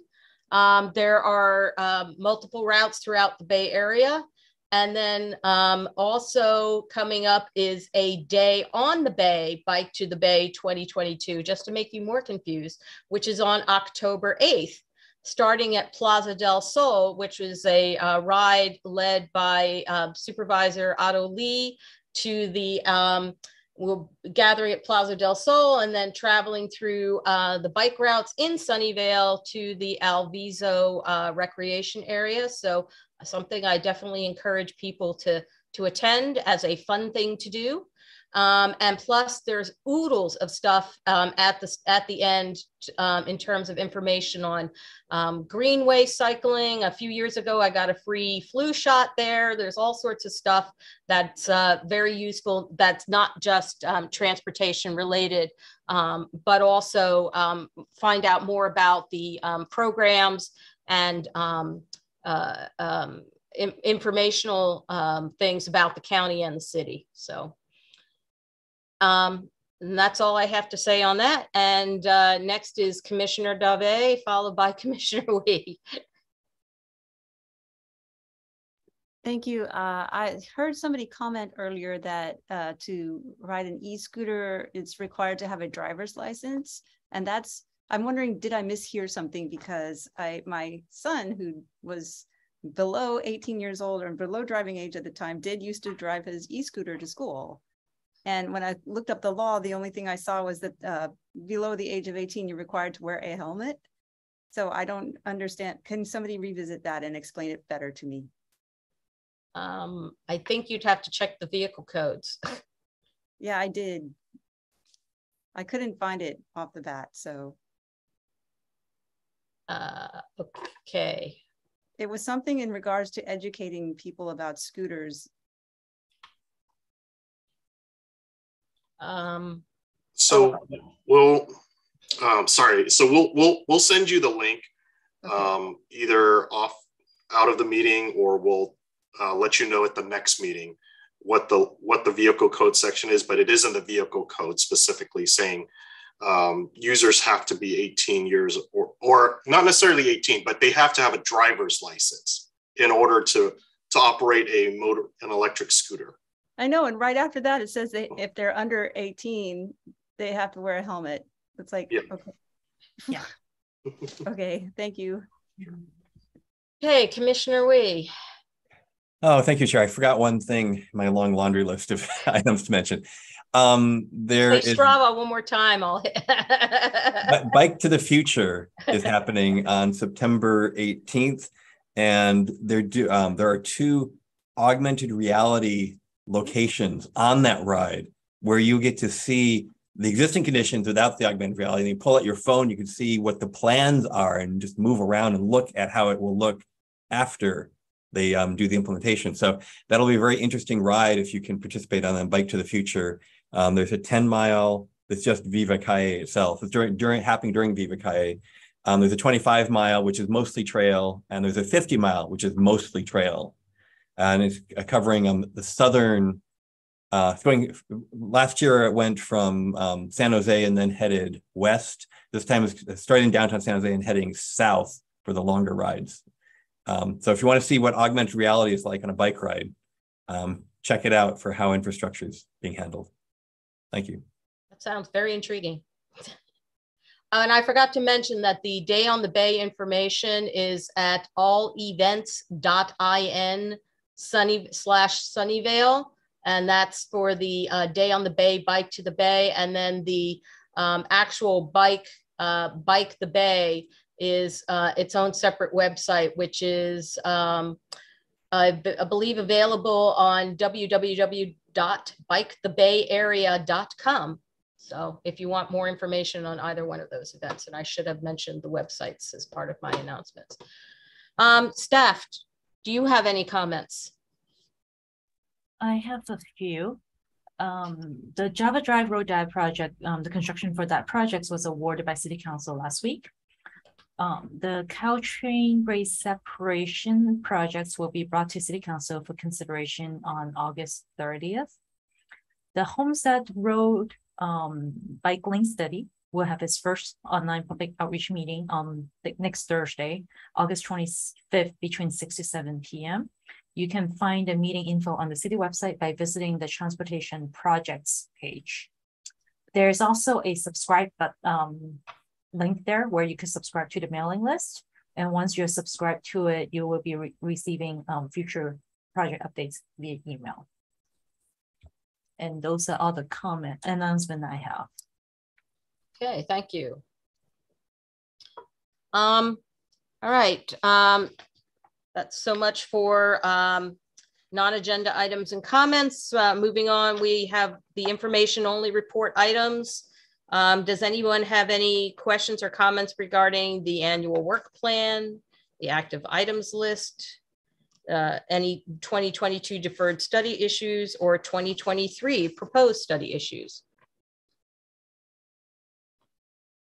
Seeing none, I believe at this point we are ready to adjourn this meeting of the 18th of August BPAC. Not having a hammer like Richard, I banged my staple to formally adjourn this meeting.